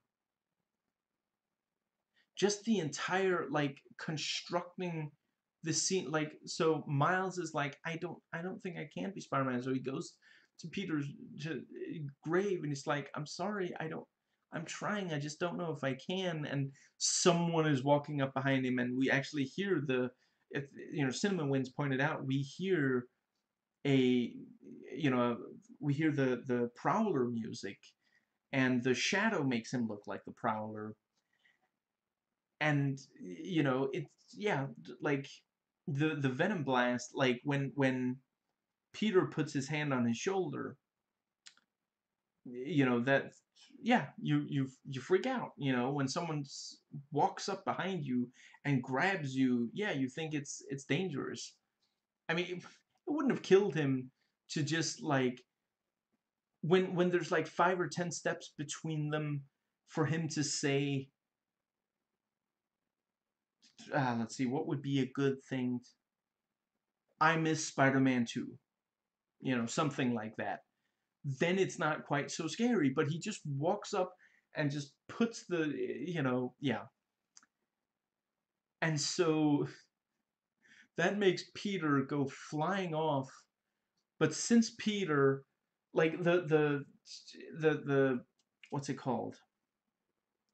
You know, the shock makes his muscles tense up and makes him do this, which shoots out the webbing.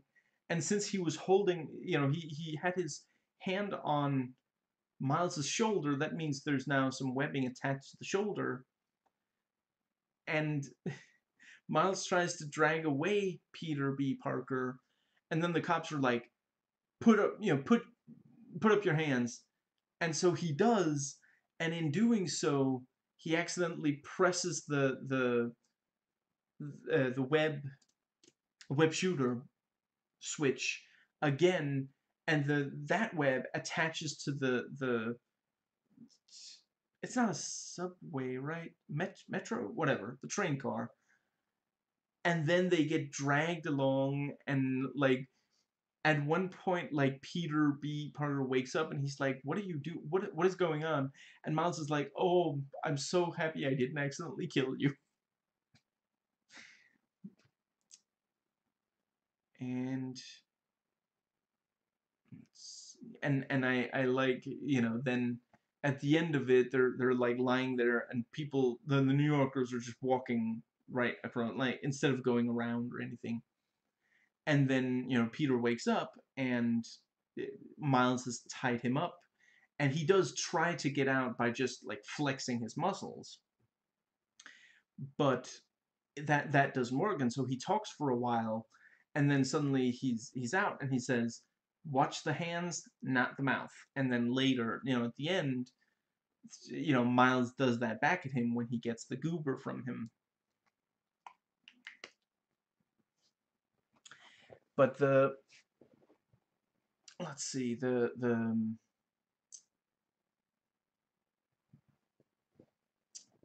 yeah, and the, you know, the thing with, you know, how are you still here if, you know, I saw you die. Are you a zombie? Am I a zombie? I mean, it's not impossible, to be fair. It's possible that somehow Miles is a zombie.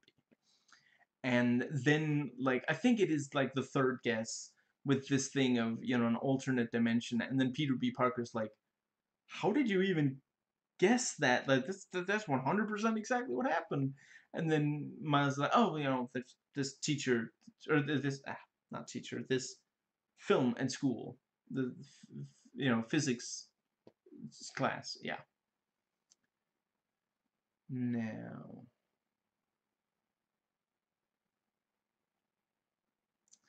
and despite Peter Pine Parker being careful to try to help Miles, Peter B. Parker doesn't even care that Kingpin's trying to kill Miles. He just wants to get home. It's very clear that he is a lot more jaded, and they take the bus instead of swinging to Hudson Valley, which is also great. Like, if you're a teenager, you're like, great, we're gonna go to But Peter B. Parker, who was a 38-year-old, he's like, do you have any idea how far that is? Do you know how many miles that is? Do you want to end up with tennis elbow? Because I don't want to end up with tennis elbow, okay? We're taking the bus.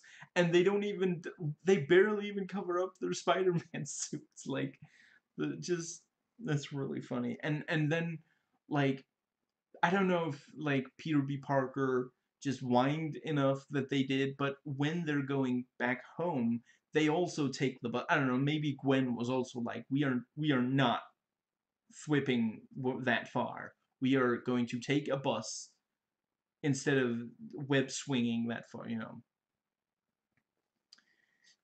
And Miles types in all the ones, and then he's like, turns around. What's the next thing? And Peter B. Parker's like, how old are you? Because you don't look a day over 35. And yeah, that whole bit, and Doc Ock's speed, like, monologue kind of thing, for, like, she's like, another Spider-Man. How's that? You're from another dimension. That explains the glitching and the body shape. And yeah, if you stay in this universe for, she does the nerdy thing of pressing up her glasses. If you stay in this universe for long enough, your body is going to start just collapsing. It's going to be extremely painful. And I, for one, can't wait to watch. And then Peter's like, what did you say your name was? It's Dr. Olivia Octavius. Let me guess, your friends call you Doc Ock? My friends call me Liv. My enemies call me Doc Ock. And she's got the octagonal glasses and octagonal, like, the lamps above. Just, yeah, it's such a great, yeah, that's a really fun villain reveal. You really did not think, like, when you realized that she was gonna catch them, you thought, well, this is slightly annoying. You didn't think, holy crap, she's gonna completely destroy them. Just such a great, yeah. And when they were going over the plan, Peter B. Parker was like, step 6, I grab a bagel, and this whole thing. And then when they leave, and they now to select a bagel, and he grabs one, and then all the scientists turn out to all, they all have guns. I love the detail. I will admit, I don't think I would have noticed this if I hadn't seen it in IMDb trivia, but I saw it there, so I paid close attention. One of the scientists is like sitting at the table, and she's like, oh, Spider-Man, I don't know, Karen. And just turns back to, like, I forget it. I'm not 100% certain. Were they eating or working on a laptop, something? But it's not that they don't notice. They specifically, like, turn and see it, and there's, like, you can clearly tell they registered what happened, but they don't really feel like it, so they just turn back to the. And that's the kind of thing, like, you could watch the movie 10 times and not realize that's there. But if you keep rewatching it, these are the tiny little things that you'll pick up on. And as the scientists chase with these laser gun, they don't have, like, guns that fire bullets. And it's not that those don't exist in this movie, because Kingpin has one near the end. Miles grabs it. And let's see, did Tombstone? I'm not 100% certain. I think his fired bullets, but I can't say for sure right this moment. But yeah, they're running around, they're firing these big, like, laser guns, And as they chase them, one of them goes, "He took a bagel." Like, that's the important part here. There's two Spider-Mans. They have some of our computer equipment. They might know important secrets. But worst of all, they took a bagel.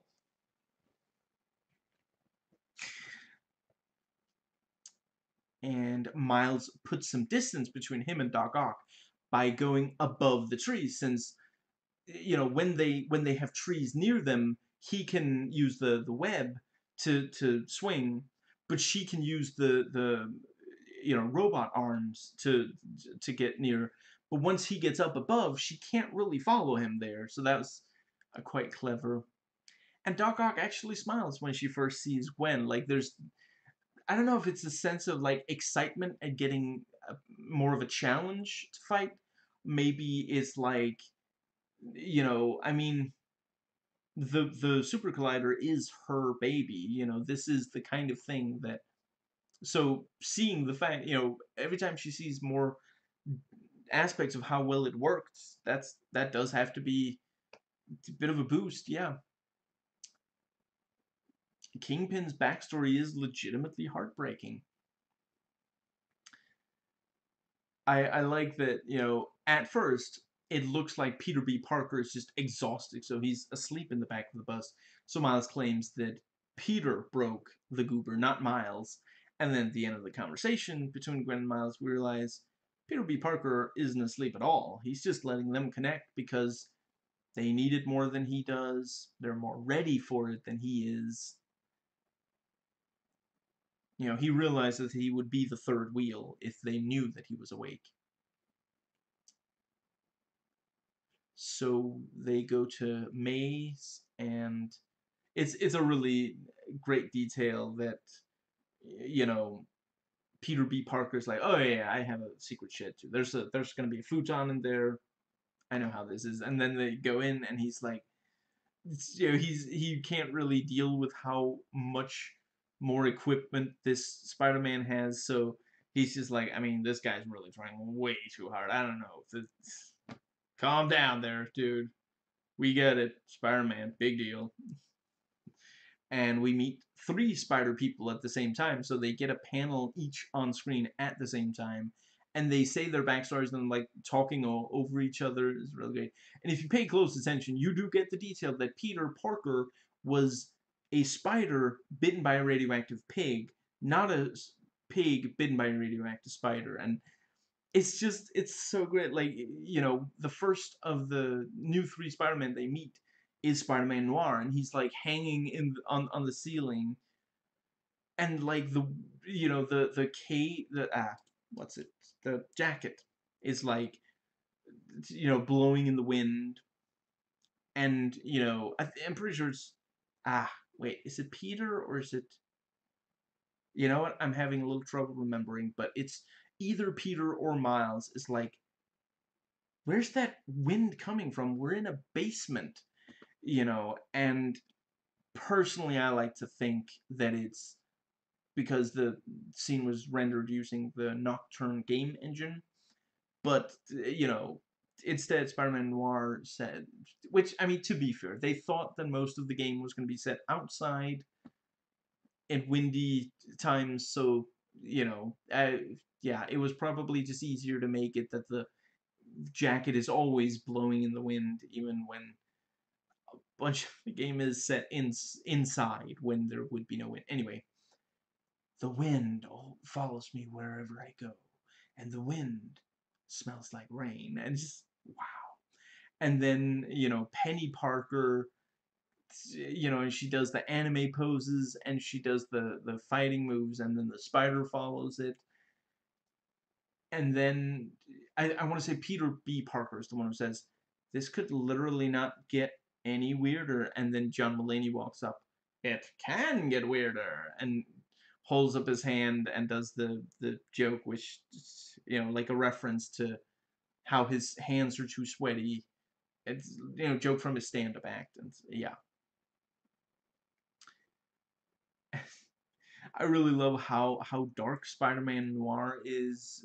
You know, without like being, you know, they don't go so far that it like. I mean, I don't know that I would show it to a 7-year-old, but a 9-year-old would be able to handle it. I feel like sometimes I let matches burn down to my fingertips just so I can feel something, anything. Can you close yourself off so you don't have to face the repercussions of your morally ambiguous actions? Just, yeah, best Nicolas Cage performance I've seen in a long time. And, you know, and the various spider people all push Miles really hard, and they're, you know, Peter is the only one impressed by him. And so it ends with, you know, Miles just taking the elevator back out of there, and he goes back to his parent. Or wait, never mind. What am I thinking of? Never mind. Anyway, the scenes of Miles' parents trying to understand him, trying to help him, are legitimately sweet. When the Prowler first goes into Aaron's apartment, at first you're like, how did he find Miles? How did he even know that Miles had a connection to Aaron? But then we realize Aaron is the Prowler. It is a really great twist on the Peter Parker Spider-Man. Uncle Ben dies, which tells him that he has to be responsible, or people he loves could get killed. Miles's uncle is a criminal and ends up dead, which tells him that he has to be responsible, or he could end up a criminal and dead.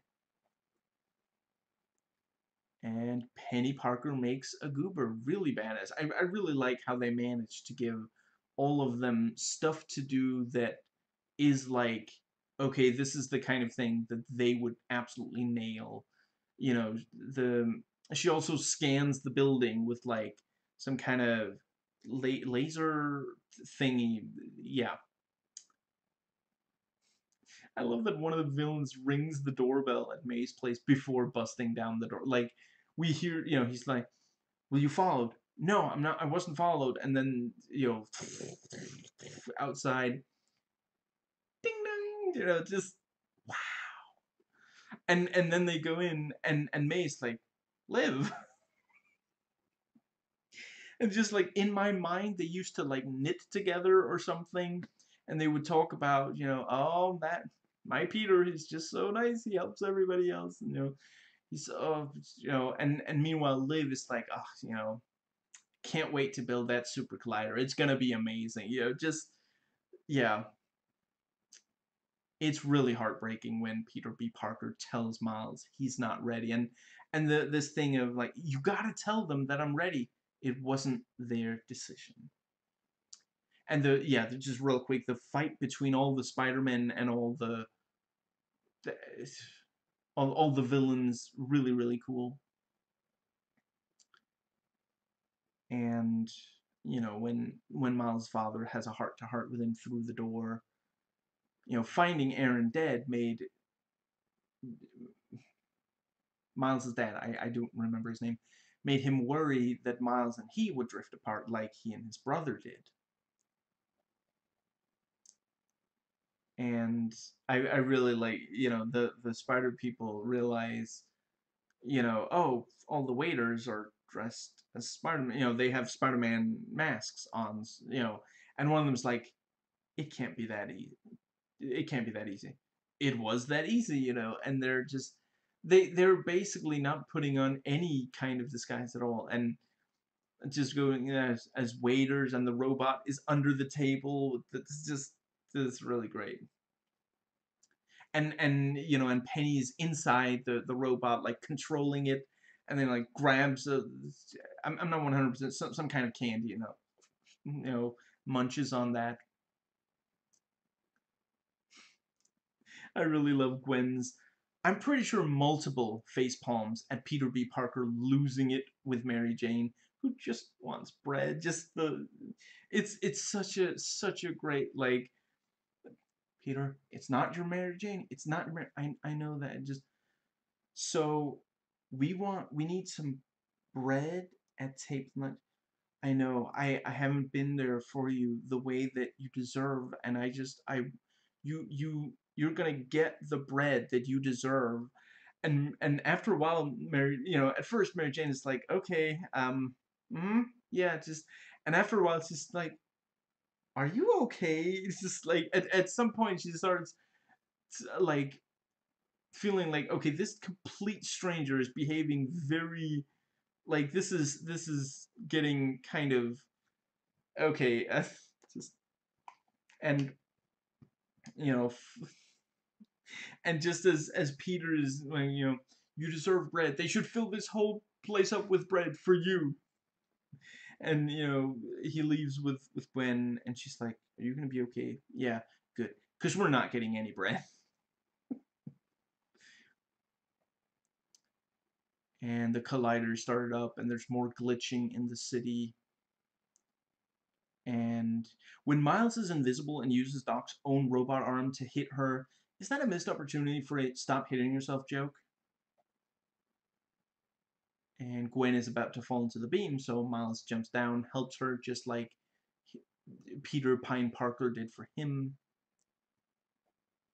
Such a creative action climax with vehicles and buildings coming out of the beam and then the spider people jumping off them. It's just such great. Yeah.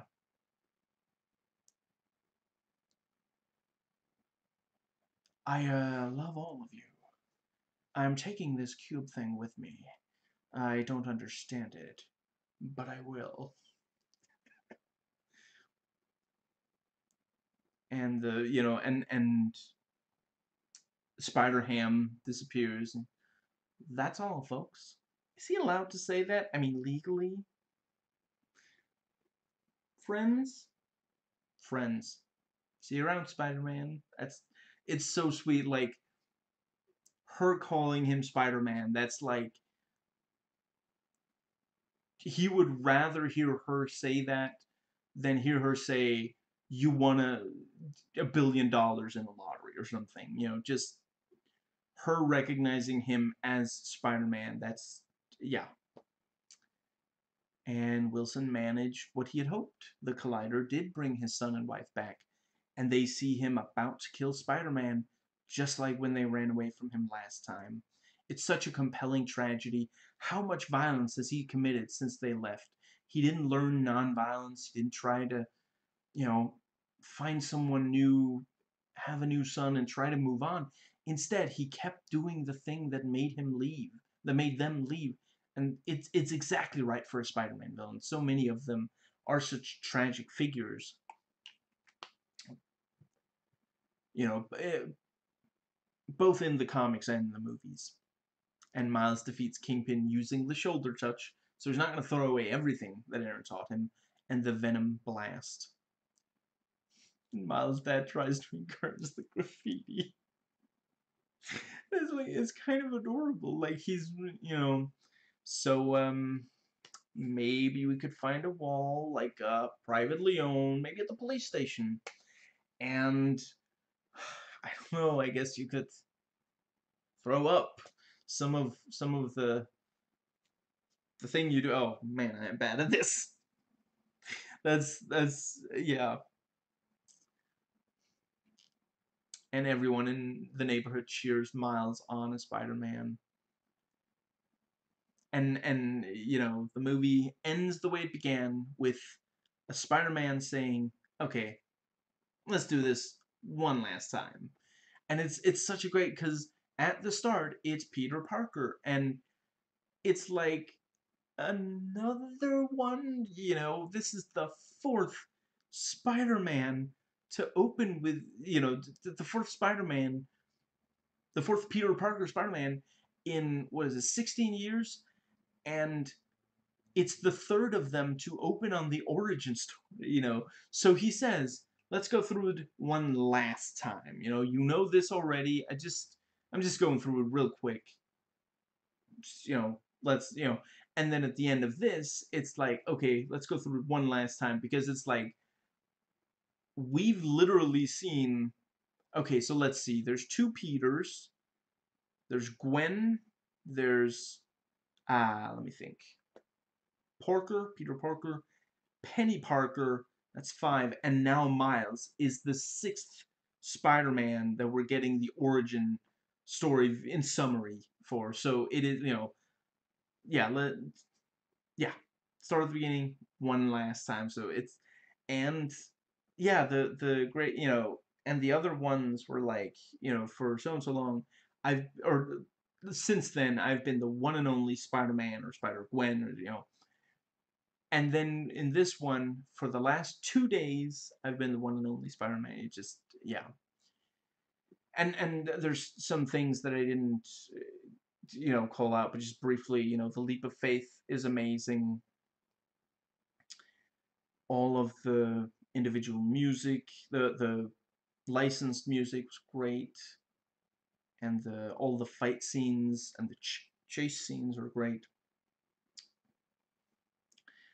Great animated credits with all of the different Spider people showing off something they're good at. Spider-Gwen dances, Spider-Ham plays whack-a-mole with the other Spider people as the moles, and several of them get to perform music with a band that fits them on stage. Noir, I mean, I'm guessing like jazz or something, and yeah, Spider-Gwen with the rock band, and for a few seconds, Peter B. Parker is roasting Spider Ham, but then for several seconds after that, their roles are reversed. So Peter B. Parker is, in neither case, the spid doesn't go through the body. They're tied to the spid, the way what we see in a lot of, fiction. I assure you of that because in real life, when you roast a pig, yeah, you might put the spit through the pig. More likely that than tie it. But anyway, yeah, it's a really neat and yeah, an excellent post credit scene. Okay, let's start at the beginning one last time. Just yeah, and that is like they better deliver on that. They had better actually give us. Let's see, Spider-Man 2099, and he's played by I can't believe I'm blanking on his name right now, but ah, Poe from the new Star Wars movies, the new Star Wars trilogy. Anyway, so let's see. I think I'm just. Let's see. I think I'm just gonna stick with. Yeah. Okay, so I copied in some stuff. Let's see. Yeah, so one critic is quoting a fellow critic here.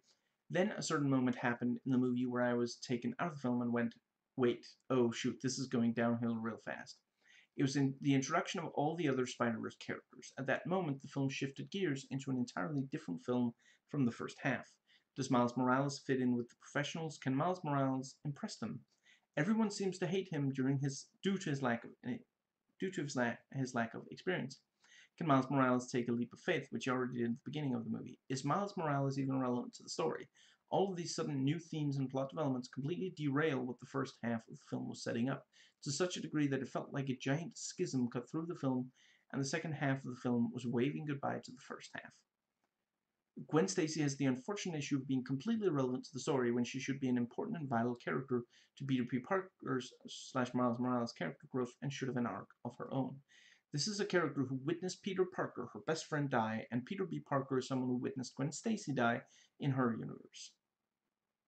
Yeah, why don't they discuss this? Peter B. Parker should be surprised and excited to see someone he knew as dead alive again, and she should be happy to see her best friend once more. Instead, the two characters just punch bad guys like everyone else. No growth or development between the two. Yeah, that it is too bad that they don't. Yeah, and according to Wikipedia, the film was originally set to feature a romance between Miles Morales and Spider-Gwen. While the idea was scrapped, Spider-Gwen was still featured prominently in the film, mostly due to the efforts of producer Christina Steinberg. Maybe that's why her character doesn't really need to be in the movie. They removed what she was there for. Considering all the diversity in the movie, it's less insulting than usual that the one thing they thought of for the major female character to do was be a love interest for the male main character. I mean, come on, the problem with Gwen Stacy as a character originally was that she was just the love interest. She was boring, so they made her into a spider person to make her interesting. It worked.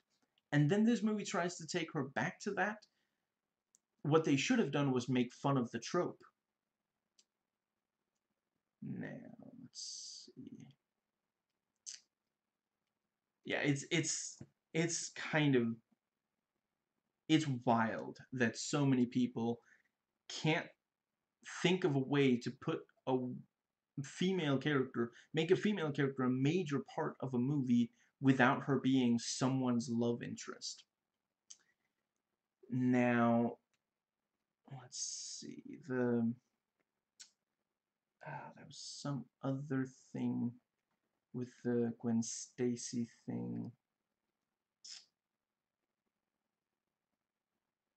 Nah, maybe I'll think of it later. So the IMDb trivia notes that the visuals of the city flying apart in the Super Collider draw from Akira. And yeah, just real quick. At around 52 minutes during the lab heist scene, all the workers are getting out their guns, except one of them, who decides not to do anything about the problem. So, yeah. I forgot I put it in there as well, but at around an hour and 30 minutes, Spider-Ham's final line, "That's all, folks," is the tagline of Porky Pig for ending Looney Tunes cartoons, except he says it with his characteristic stutter. Spider-Ham never once removes his mask, and the outline of his head and body bear remarkable resemblance to Porky Pig.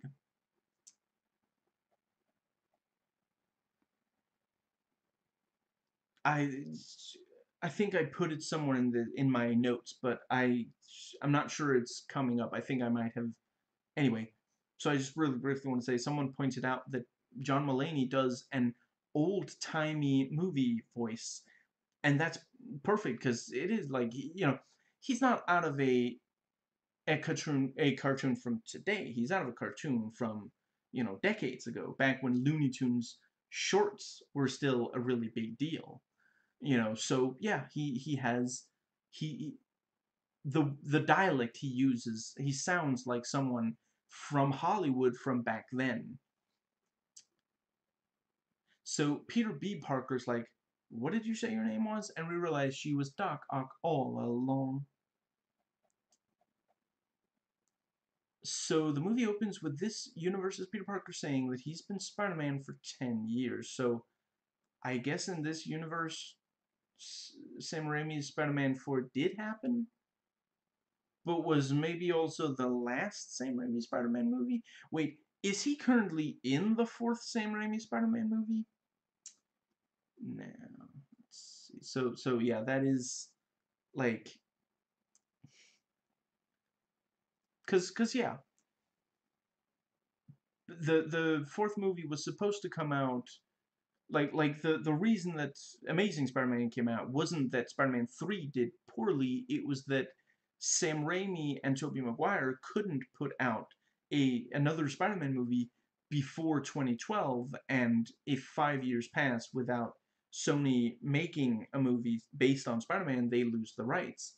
They revert to Marvel, and they didn't want that to happen, so they went with The Amazing Spider-Man instead. So if there had been a fourth Sam Raimi Spider-Man movie, yeah, it would have come out around 2012, which would put it about 10 years after the first movie came out. Yeah, it's because it didn't have to be him saying 10 years. He could have said any amount of time, but yeah. And according to IMDb trivia, the alternate universe, Peter and MJ are divorced, satirical depiction of the Sam Raimi trilogy Spider-Man, is possibly a reference to a scrap plan for a potential fourth film where Peter and MJ would have been married but end up divorced because he cheated on her with Felicia Hardy. Raimi thought that Peter was too much of a jerk and wanted more time than Sony would give to rewrite the script to make him more likable. that's definitely an issue. Peter really did become kind of a jerk in Spider-Man 3, and if they took it even further, which it kind of sounds like, yeah, don't cheat. Now, let's see.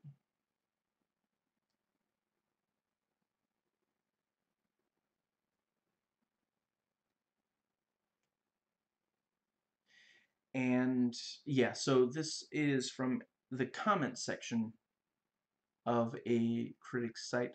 I stand by my initial impression that the film has pacing and tone issues. The precise moment they start is after Miles sees that Aaron is the Prowler. Instead of letting the moment sink in for a while, the film immediately cuts to a chase that is very similar to the previous Prowler chase, followed quickly by the introduction of Scorpion, then a big goofy group battle, and then the death of Aaron. None of these moments are given a chance to breathe and transition naturally to the next sequence, so the shifts from terror to goofy carefree action to death are too jarring. And one of the critics says that the origin of Miles Morales is really well done, in my opinion. Peter B. Parker is an interesting character, too. Gwen Stacy is also good, but the other three Spider people didn't have any purpose other than comedic relief in the story, which is fine as long as the overarching story is good. It wasn't. Basically, the Kingpin wants to bring back his dead family by collecting them from a dimension in which they haven't died. Maybe this would have been a relatable motivation if this wasn't shown in a flashback, which just seems cheap to me. I mean, this is the first Spider-Man solo movie where the main villain's tragic backstory is relegated to flashback. All of the other ones, we see the trauma, and they could have done it here. That would have been, you know, it would require a rewrite, but it's doable. It's not impossible. So, let's see. I think I'm really quickly gonna find some, because I know, yeah, just really, really quickly. Let's see. And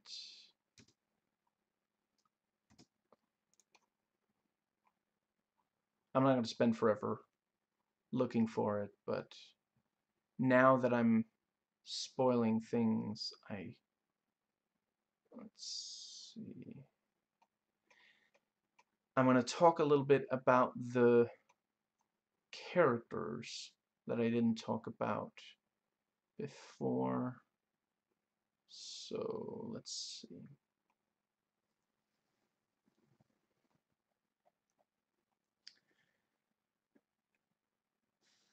Let's see.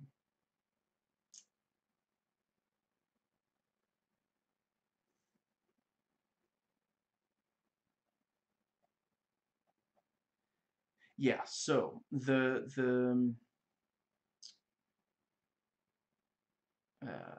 we go. Yeah, John Mulaney's Peter Parker slash Spider-Ham, an alternate funny animal version of Spider-Man from an anthropomorphic universe who was once a spider bitten by a radioactive pig. That really is incredible.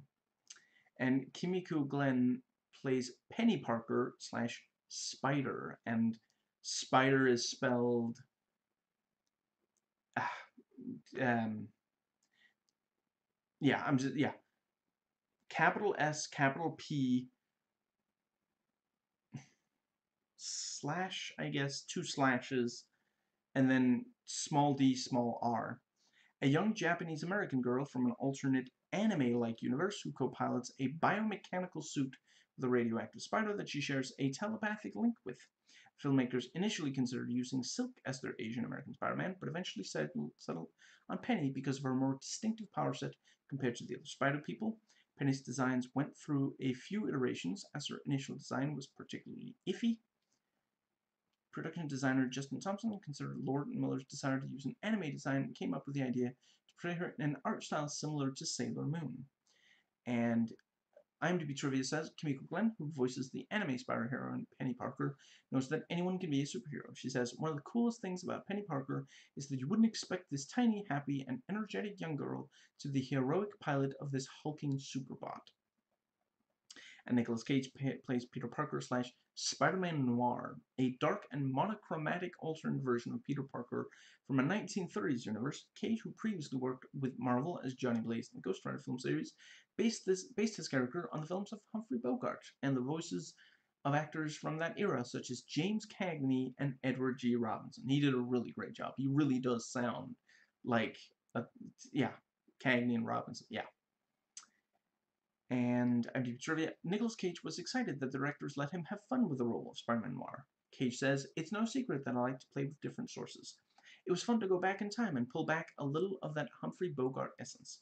Cage thinks that the movie will appeal both to the adults who like old movies and the kids who will want to learn more about them. And let's see,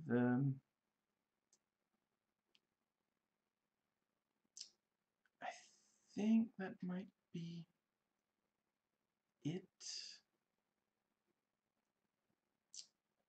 I know not everybody loves a what's it called? Yeah, not everybody loves this version of Norman Osborn slash Green Goblin. I thought it was fun, you know. Yeah, I don't know.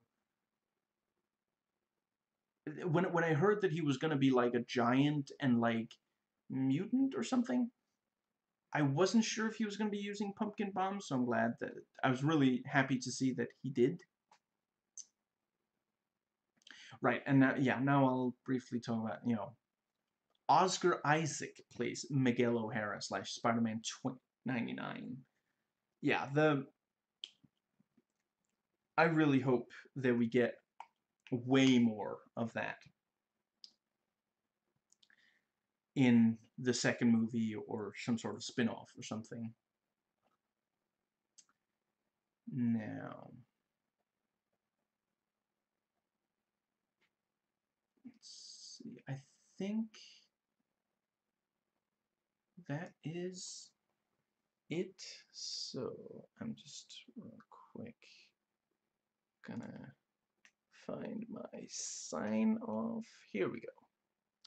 So, if you like this video, please comment, thumbs up, subscribe, hit that little bell.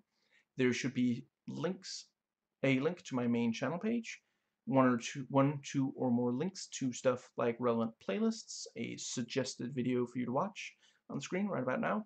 I put out one vlog per week reviewing and or sharing spoiler thoughts on a movie, and one talking about the most recent episode of the current Disney Plus MCU show, which is currently What If. And these days, the review and thoughts videos tend to come out very similar to this one. In other words, if you want more like this, you're in luck. You can check out my back catalog as well as catch my video next week. I hope you enjoyed watching, as I enjoyed watching and recording, and I'll catch you next time.